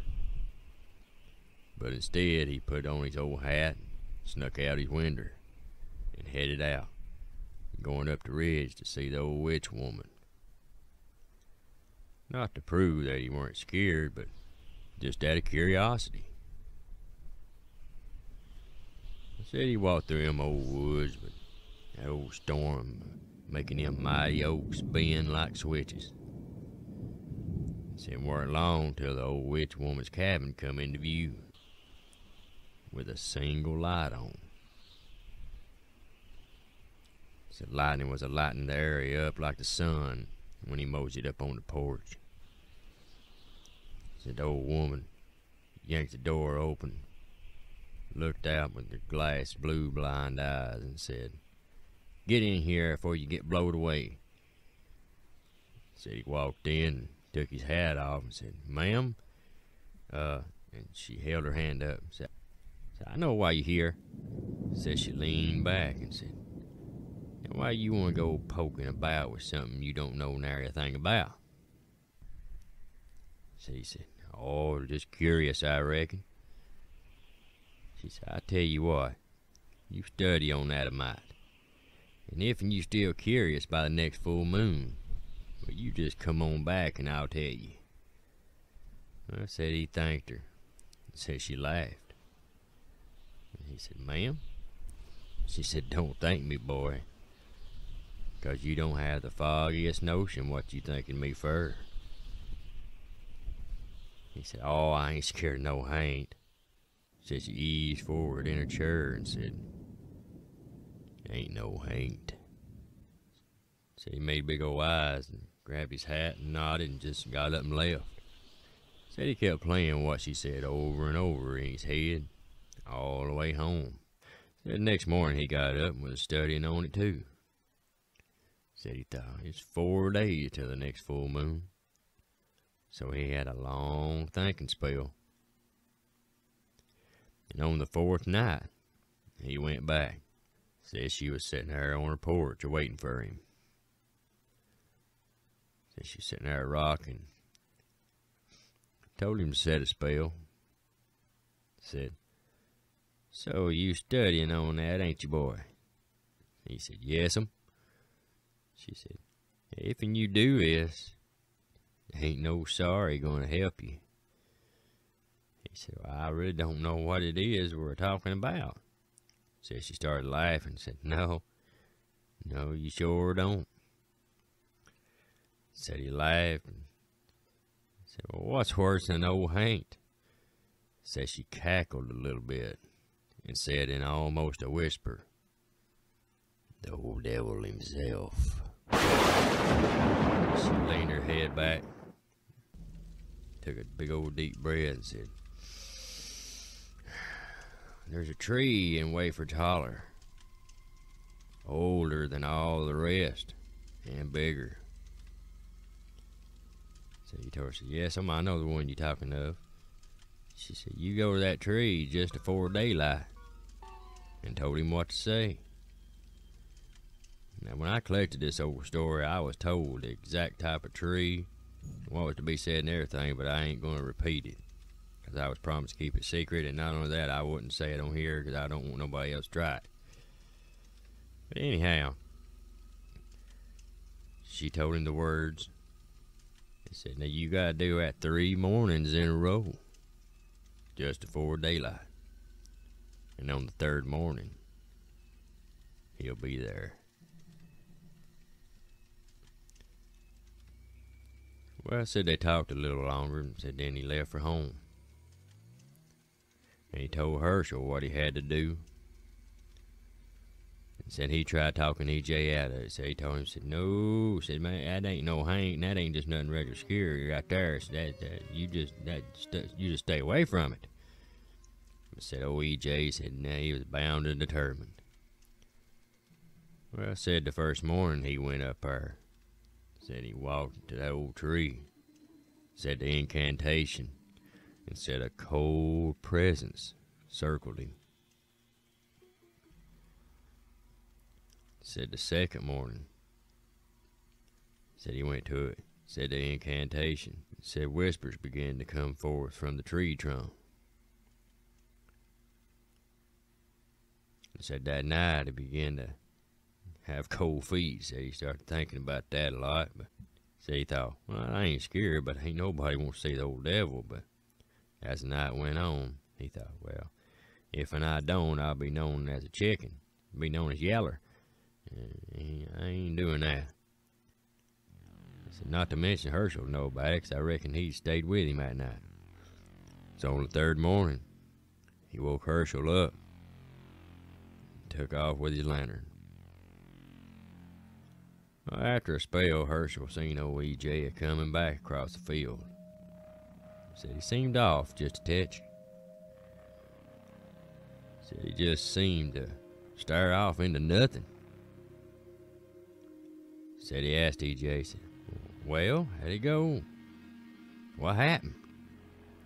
Said old EJ said, well, the old devil didn't show up, but one of his helpers did. And just strolled on up onto the porch and sat down and started whittling. So Herschel said, well, What'd it look like? Said E.J. glanced up, pointed with the stick he was a-whittling on. Said, see for yourself, it followed me. Said old Herschel's blood turned to pure ice. Said he eased around, and out there in the tree line, there it stood. Said it was kind of like a man, but with long, dark, grungy hair almost down to its ankles. Said you couldn't make out any details other than its piercing orange eyes. Said it turned its head and cocked its head to the side like a bird would. Said Herschel screamed and run like a scalded dog. I reckon for weeks after that it followed him just about everywhere he went. Said he couldn't rest, couldn't sleep, started hearing voices, nightmares. Lord, they said he'd have nightmares, night terrors, sweats. They started seeing things and everything. Said he couldn't come inside his ma's house or anywhere that was religious. And said a lot of folks reported seeing that thing following him too. Said a lot of folks also said to have had night horrors and things like that and bad luck. Whereas some said to have health problems, eyesight problems and things like that, just for even glancing at it. Said one day his ma said, E.J., you gotta get shed of that thing. He said, Mama, I don't know how. Said she reached over and grabbed him by the shirt, pulled him to the door and said, you get down to the church and you get down there now. Well, said he took off. Said outside the church, the old preacher grabbed him, yanked him inside and down on his knees and started praying. Said all the while, that thing was a-running around outside, making circles around the church and making noises like an injured pig. Said the preacher kept him there for a couple of days, praying and praying and praying. Said soon it started being seen less and less.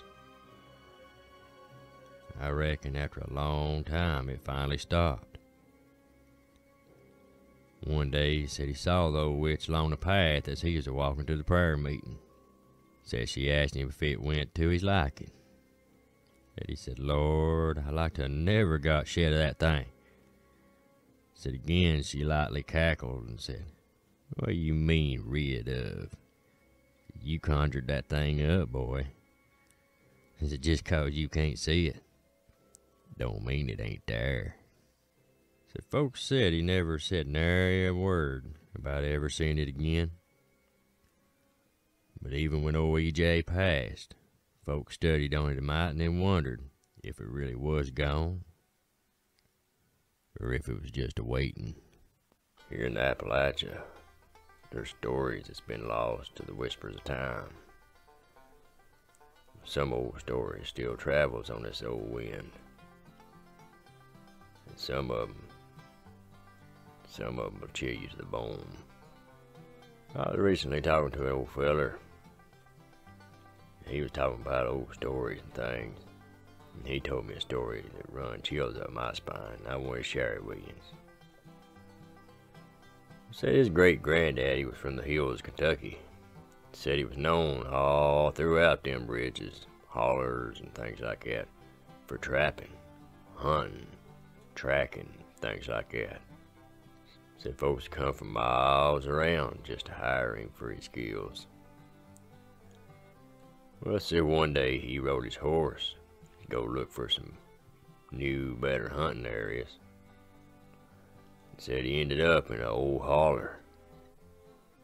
And said it was getting mighty late, so he decided to just make camp till morning. Said it was warm, beautiful area.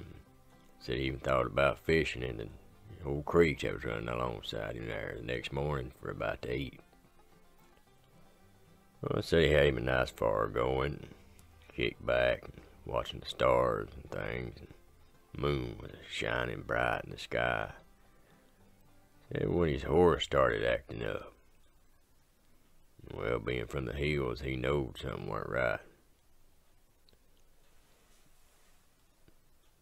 Said his first thought was old coyotes, wolves, just a wild animal of some kind. Said so he went over to his saddle and got his repeater. And kept a weary eye open for a spell.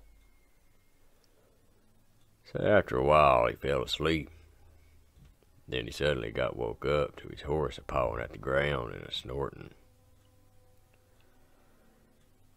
Said he opened his eyes to an old woman, sorta hovering over him, nose to nose. Said he froze in fear.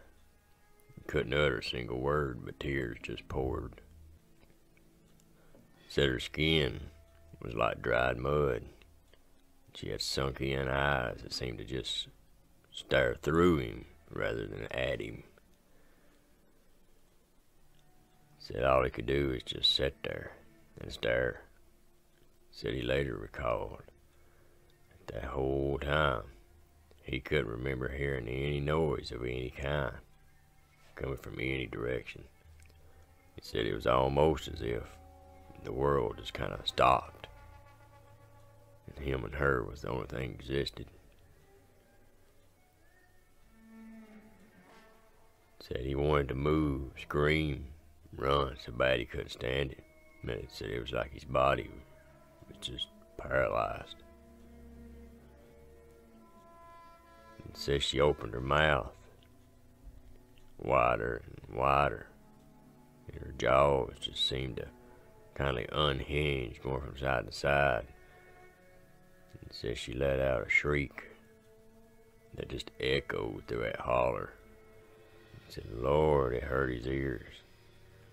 Said it was so loud and hurt so bad that he remembered feeling something around his ears. He later found out it was blood.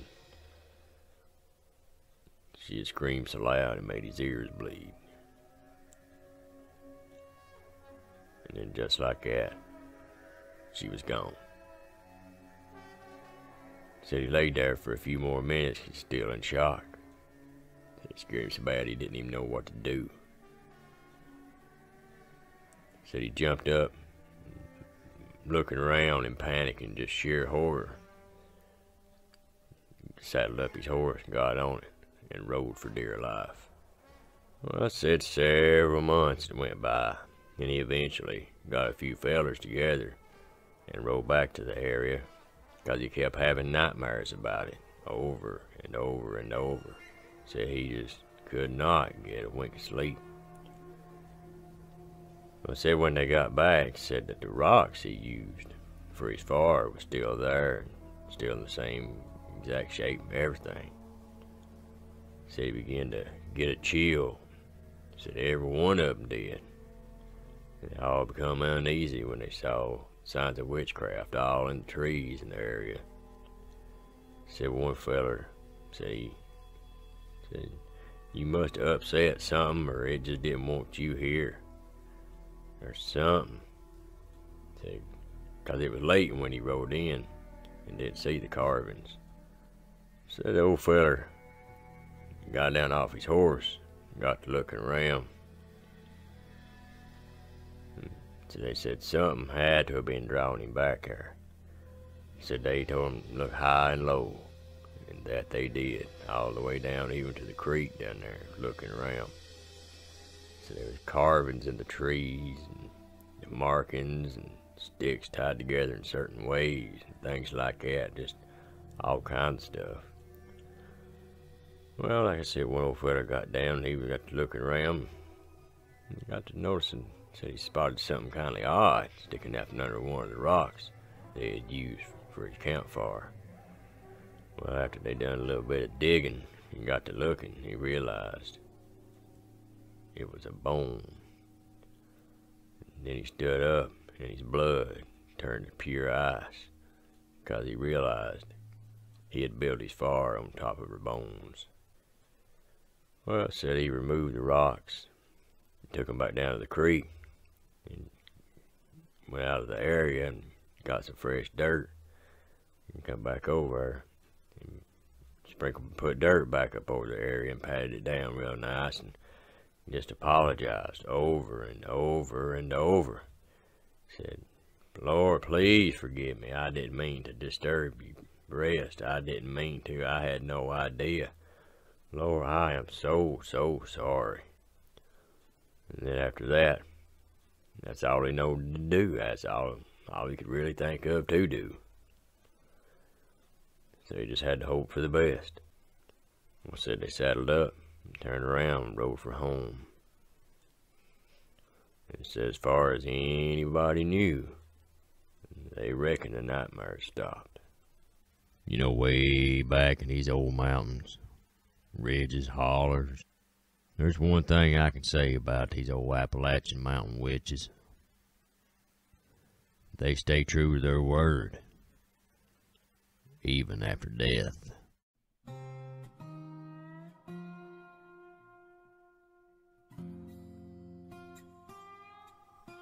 Years ago, there's this old farm woman named Minnie Van Sickle that everybody said was a witch. She lived on a curve in the road in a run-down old farmhouse.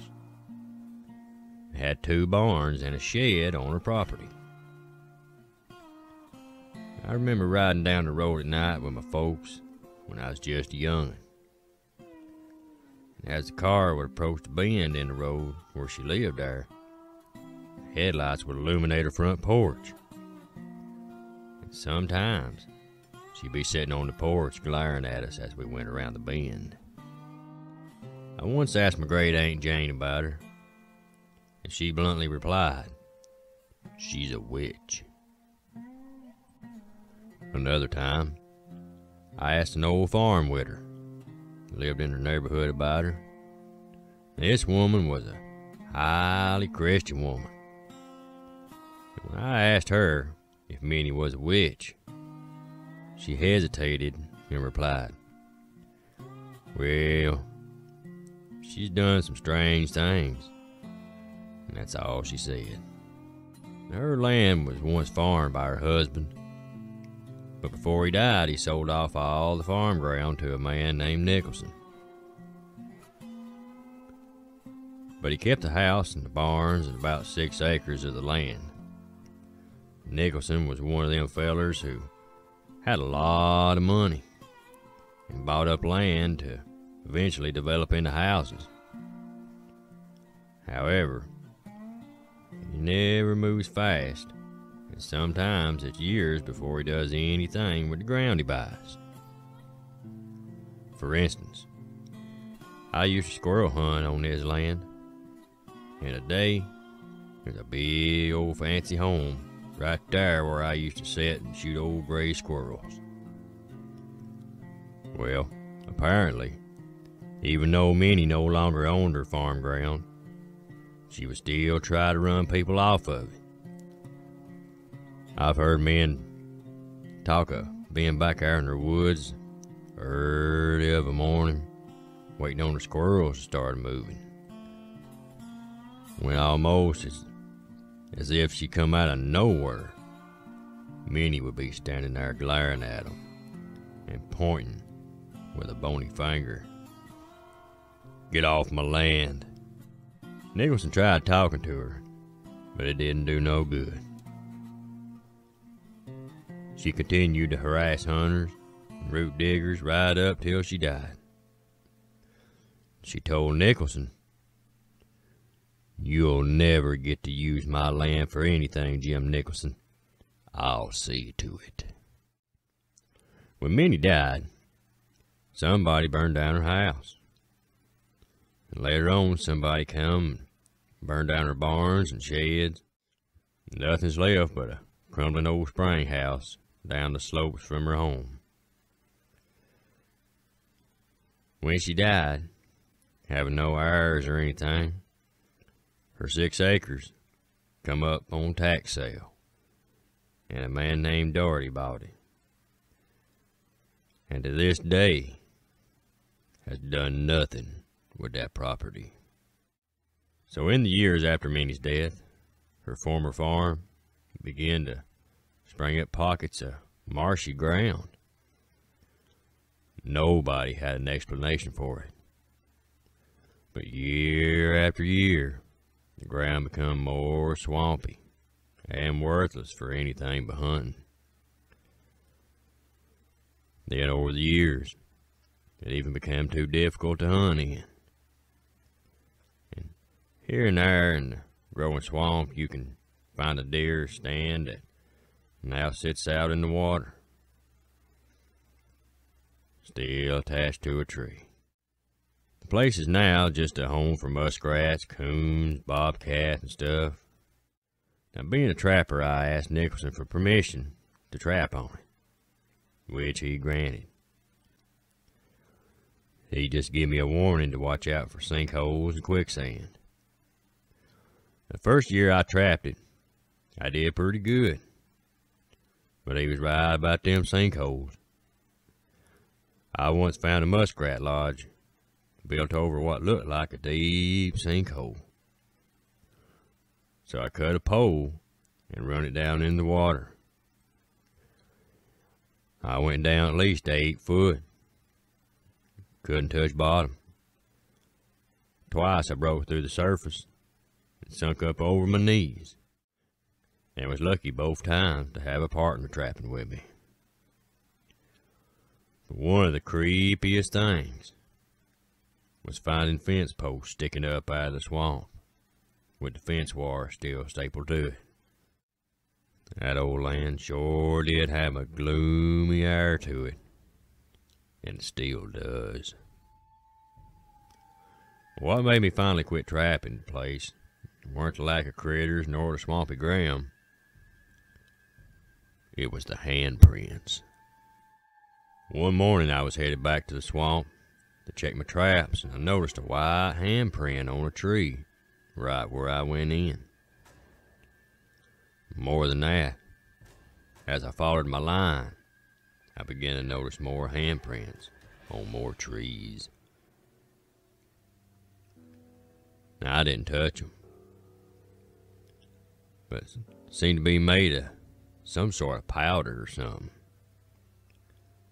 And this kept going on, and I ain't gonna lie to you, it spooked me. I figured somebody was watching me. So one morning, got the idea and I entered the swamp at a point where I'd never gone into it before. The next morning, there was white handprints on the trees. Well, that right there was quite enough for me. Well, I quit trapping there, and I won't enter the place anymore.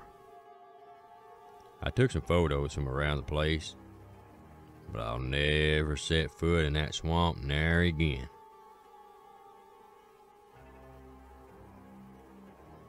Old Nicholson's gone now, and his son owns the grounds. Says it's a worthless piece of property. It has been classified as a wetland, so it can never be used for anything except waterfowl and the critters that live in it. And just maybe, the spirit of an old witch who to this day won't let nobody use her land.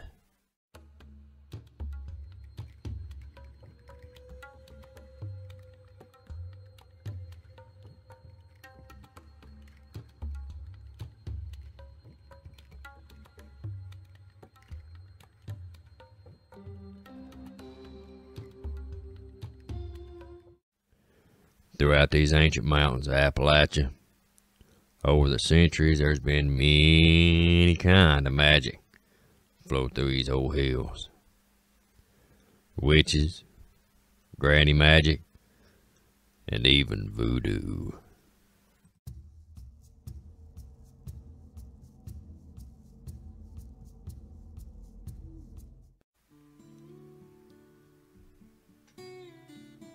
Back in mid-1873, there was a lady in my family that lived back in the hills of North Carolina, just across the Tennessee line. Her name was Elizabeth. Lovely, beautiful lady.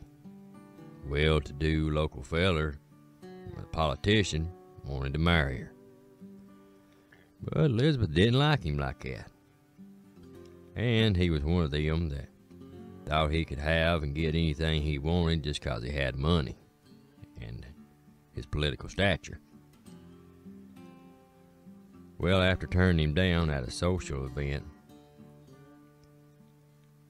and as he said, causing lots of embarrassment, started causing her lots of trouble. Back then, folks was dirt poor and do just about anything to make a dollar. Shoot, some of them would do anything and did. Said the politician got folks to humiliate her publicly and just all kinds of mean, nasty things. Said they even burned down her house. So with no home, friends, she found herself standing on a cliff face about to leap when she heard a voice, a soft yet stern voice of a lady say, "What you doing, child?" She turned around to see a lady standing there in a beautiful dress and a head wrap. She explained what was happening, and the lady introduced herself as Marie, a lady from Louisiana who was there visiting, checking on a dear friend of hers. Marie asked Elizabeth to join her back in Louisiana. Glad to have finally had a little bit of kindness and nowhere else to go, she graciously accepted. I reckon Marie took Elizabeth in and guided her with teachings and stuff.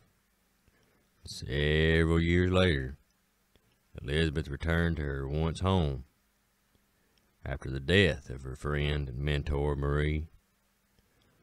Only this time, she walked with confidence.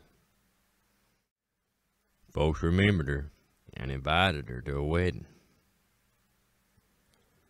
She was having a mighty good time when that old politician saw her and started laughing. He says, "Well, never thought we'd see your face around here again." She smiled and said, "Looks like you misjudged a whole lot of stuff, Mr. Politician. A whole lot of stuff." Said he smiled as left him and he walked off. That night, he wanted some fellers to repeat what they did last time. Said it all started as they was having a meeting.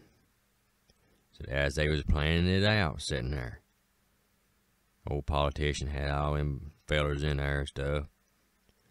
The lamps and candles kept blowing out, but there weren't no wind. As them fellers was sneaking up to her house, said her feet become like lead. One of them even reported said, "Boys, my legs like rigor mortis." Said about that time Elizabeth walked out on the porch and called out each one of them's name. And said, "If I see any one of you anywhere near me or trying anything like this to anybody else," said, "I'll haunt your dreams and bring a swarm of locusts down over your crops." So they froze in fear. Said she snapped her fingers and they run off, agreeing to leave her alone. Well, naturally they run back, telling the old politician, and after telling him the news, said he laughed. That is, until that night. That night, he was awoken by what sounded like a whole mess of people talking, laughing, carrying on, and everything. Well, said he opened his eyes, and he was in a barn, at a to-do. Oh, said people was a dancing around, a laughing and cutting up and going on. And he's so confused as he's still in his nightclothes. And so when he tries talking to people, asking where he's at and how he got there, so all they do is just look at him and laugh. No matter what he tries, they just laugh at him. He begs them and pleads with them and everything, but they just simply laugh at him. And say he's just drenched with humiliation and embarrassment. So then they all turn mad, looking all mean, and they start screaming at him. So he looks up and sees Elizabeth standing in a corner with a glare and a crooked grin. So they start surrounding him, closing in on him.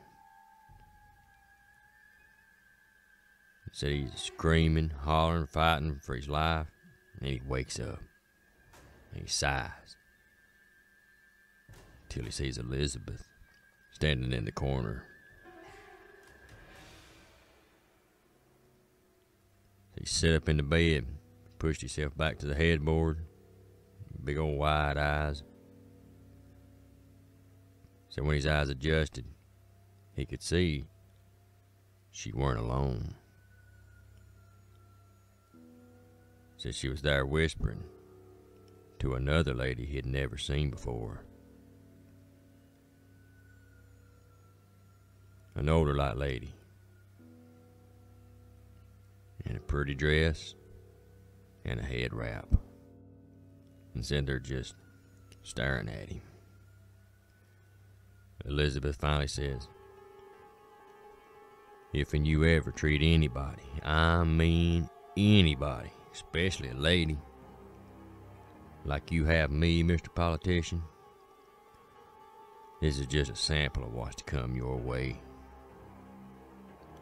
Said he begged and pleaded and promised the moon.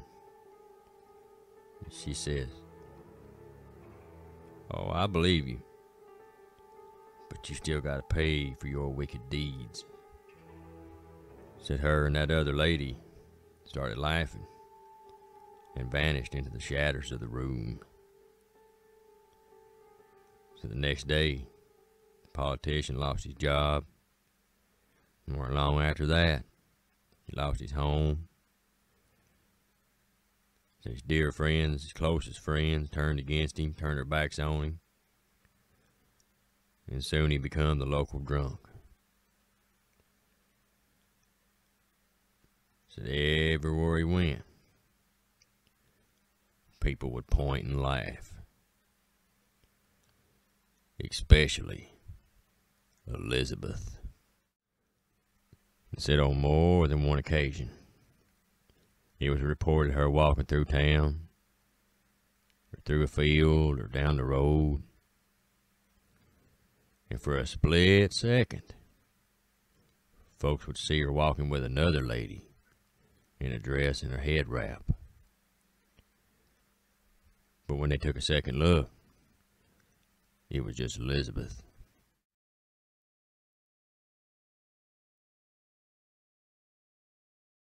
Long time ago, way back in the 1930s, there was two elder widow women, the Baker sisters. Now, the Baker sisters lived up on a ridge folks called Buzzard Ridge. Now, my great pa had always heard rumors and tales that them old women was witches. Now, mind you, from what he had heard, old Mara and Bertha Baker weren't the kind you wanted to go to for a poultice or seed ward or nothing like that. No. But rumors being rumors, and knowing how people talk, said he never put too much stock in it. To be honest with you, he said more than once that he kindly felt sorry for them, being up there all alone, nobody to talk to but one another, while being lonely get you lost in your own mind, and that's a Mighty bad place to get lost in sometimes. Well, one day, that got to playing on his mind. And he thought, well, I'll just go up there, give him a visit, see for myself. It's the biggest mistake he'd ever made in his life. Said he went up that ridge and said the place just seemed, well, like he had eyes on you the whole time. And the feeling of turn and run stayed with him. Said he come up on their old cabin. Said there they was, sitting under a shade tree. Said one was a breaking beans, the other was a scraping taters. Said, boy, they was just a talking up a storm. And then just stopped and slowly looked up at him. Said he hollered, howdy, nice day, ain't it? They didn't say nothing, but they did give him an unsettling grin. So one of them said, howdy, in a real shaky voice. So Dudden kindly looked at him side-eyed and said, what's your business here, boy? So he said, sorry, I hope I ain't disturbing you, lady. He said, I just had an extra mess of squash and thought you might like some of them. Said one of them was a tiny little bitty bird of a lady. Said she looked at him and said, why, yeah, we do. Said he walked over her, still having that unsettling feeling. Said they sat and talked a spell. The older one was Mara. Says Mara asked him if he'd like to stay for supper, and said he agreed. Well, said they told him to rest on the porch a little bit, right there in the rocking chair, kick back and take a load off, and they prepare supper. Said they didn't get visitors much.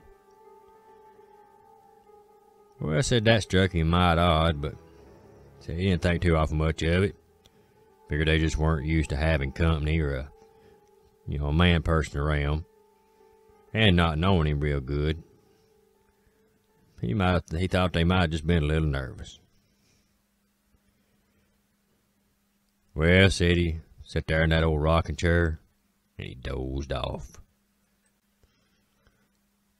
Said he come to with an old bearded man sitting in the chair beside of him, leaned over about an inch from his face, saying, howdy. Said he jumped and leaned back, said, howdy, rubbing his eyes and trying to get his eyes focused. Said when he did, said he noticed the old feller was joined by about 10 people standing around out in the yard. Just all over the place, just in there grinning.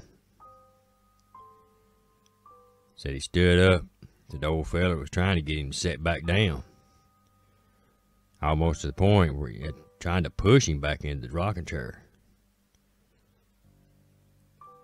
Said as soon as he done that, said them other 10 started closing in.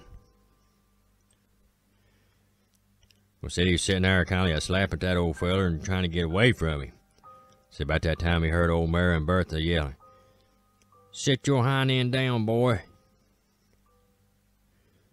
Said he jumped up and run off the side of the porch just as hard as he could go through the yard into the woods. Said he could hear them chasing him and yelling for him to come back. Said he run as hard as he could, as fast as he could. Said he run till he got sick. Said he finally made it to the nearest home and felt a little better.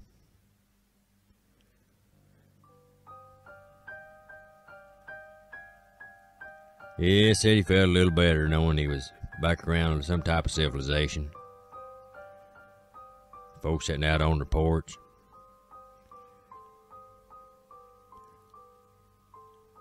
Folks sitting out on the porch and stuff. Said when he got home, there's a burlap sack on his porch. Said for the longest time he just stood there looking at it. Said he finally worked up enough courage to ease up there to it. Said took a big old stick, opened the end of it up there. Said it was the squash he took. Said he took off and run to the preacher as hard as he could go. Said when he got there, he was telling the old preacher about it. Telling him about what happened. Said the old preacher said, "Boy, ain't people told you to stay away from there?" He said, yes, sir. But he said, I just kind of felt sorry for him. I didn't know, so I thought it was just old rumors. So he said, no, afraid not. Well, said after that, said he never missed a chance to go to preaching, nor to a prayer meeting. And eventually, he became a preacher himself. This story was submitted by Thelma Clark. She said, back when I was a young'un in the mountains of good old beautiful Kentucky, she said probably around 12 or so, said my great granny Bill was still alive. Well, said one night it come up a big old storm, boy.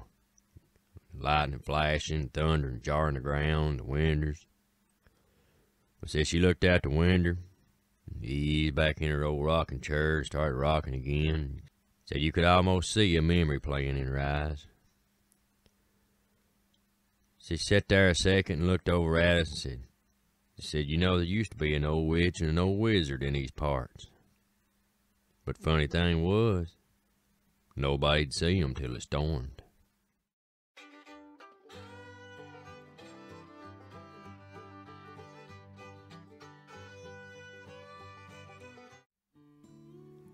Said back when she was young, said the whole family lived down in a little old holler down by the creek. Said there's an old witch woman. Said nobody knowed her name. Said for the most part nobody talked to her. Said not necessarily 'cause folks didn't want to talk to her, but said she made it right clear like she didn't have no interest in talking to nobody. But said it never failed though. Said as soon as it come up a big old storm or something, said some of the kinfolk would see her. Said she'd always meet up with what they called the old wizard man. And said they'd take to walking around, holding their hands up in the air and swinging them back and forth and things. Said folks thought it was kind of odd, but said they never said nothing. So well, some of the distant kin from the city come for a visit. Cousin Jeb said, but we all called him City, 'cause he moved out of the hills for some fancy learning. She said the day he got there, they said they had a big old time and stuff. Said they cooked him up a big old supper and said all the kinfolk was together and having a good old time. But said that evening, still daylight, said come up a big old storm. Said sure enough, so here come the old witch woman out of the path, right there at the wood's edge. Said then the old wizard man come down the tree line. Said the city slicker asked him, said, what in the world are they doing out in the storm? Said they told him, said, oh, that's the old witch woman and the wizard man. Said they do that from time to time. She said, now keep in mind, we was all inside. Said old City commenced to laughing, making fun of them, acting like they was doing and stuff. Said when he did, said they both stopped and turned and looked right directly at him from across the field. Now, us old hill folk, we backed way away from him when he done that. He said, you dumb old hill folk, said there ain't nothing to that stuff. Well, so after that happened, said they turned and went down the old path to her cabin. Said that night come a great big old storm. Lightning flashing, things like that. Old thunder is booming. Said old City started screaming top of his lungs right there in the living room. Said they all got up, seen him cowering down the floor with a quilt over his head. She said her pa got up and yanked that off his head and said his hair had a big old white patch in it. Said his eyes was big as a silver dollar. Said after they calmed him down, he said he was laying there asleep. Said when the storm woke him up. Said no witch, no wizard was in the winders. Said lightning was a flashing, one right after another. And every time it'd flash, they'd be in a different winder. Said they started laughing at him. Said then Haints commenced crawling out of the pictures on the walls and out of the fireplace and crawling at him.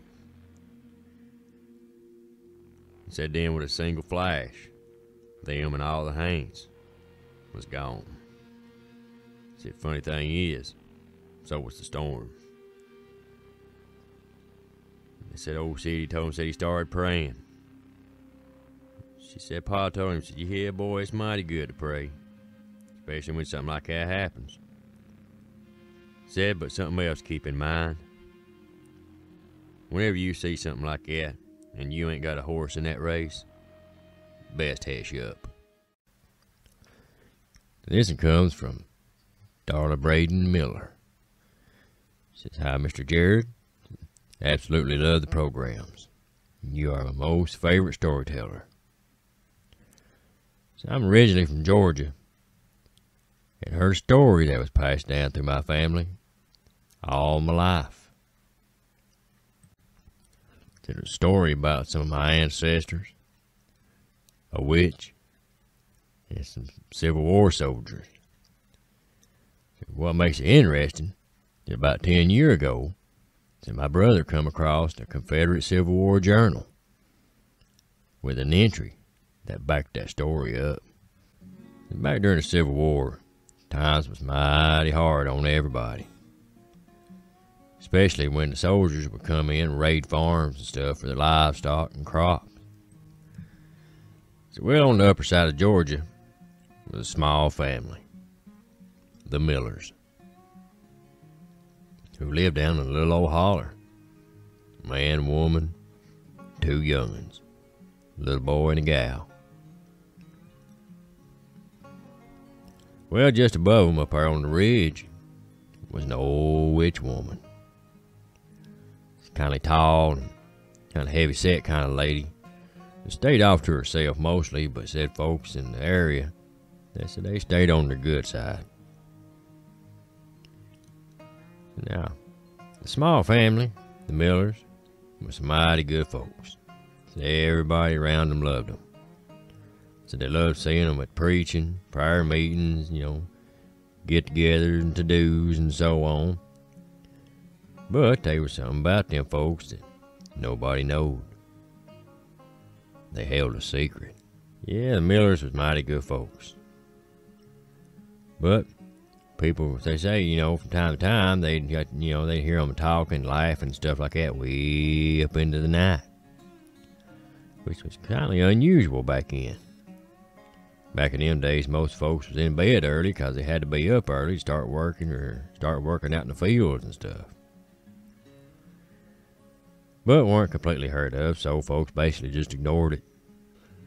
Well, one day, some Confederate soldiers, big old troop of them, was a walking through that area marching stuff, going to the next town over, when they was ambushed by some Union troops due to a spy. Well, during that ambush, 3 soldiers that was good buddies made it out alive. They was the only ones.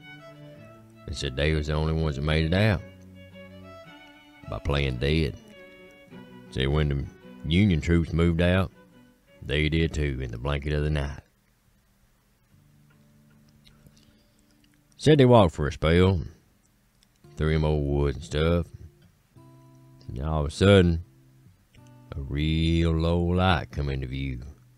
A light coming through a window. It was the miller's home. I said them soldiers figured they'd bust in, take what they could, and then skin out before dawn. Well, I said they got close to the house and got on their bellies. Slowly crawled up that old window. So they got up there, eased up and peeked in, and had a complete shock. So they couldn't believe their eyes. So when they looked in, said, there they was talking, the Millers, you know. So then Mr. Miller walked over, moved their eating table, pulled up a little old escape hatch light, and some escaped slaves had come up to eat.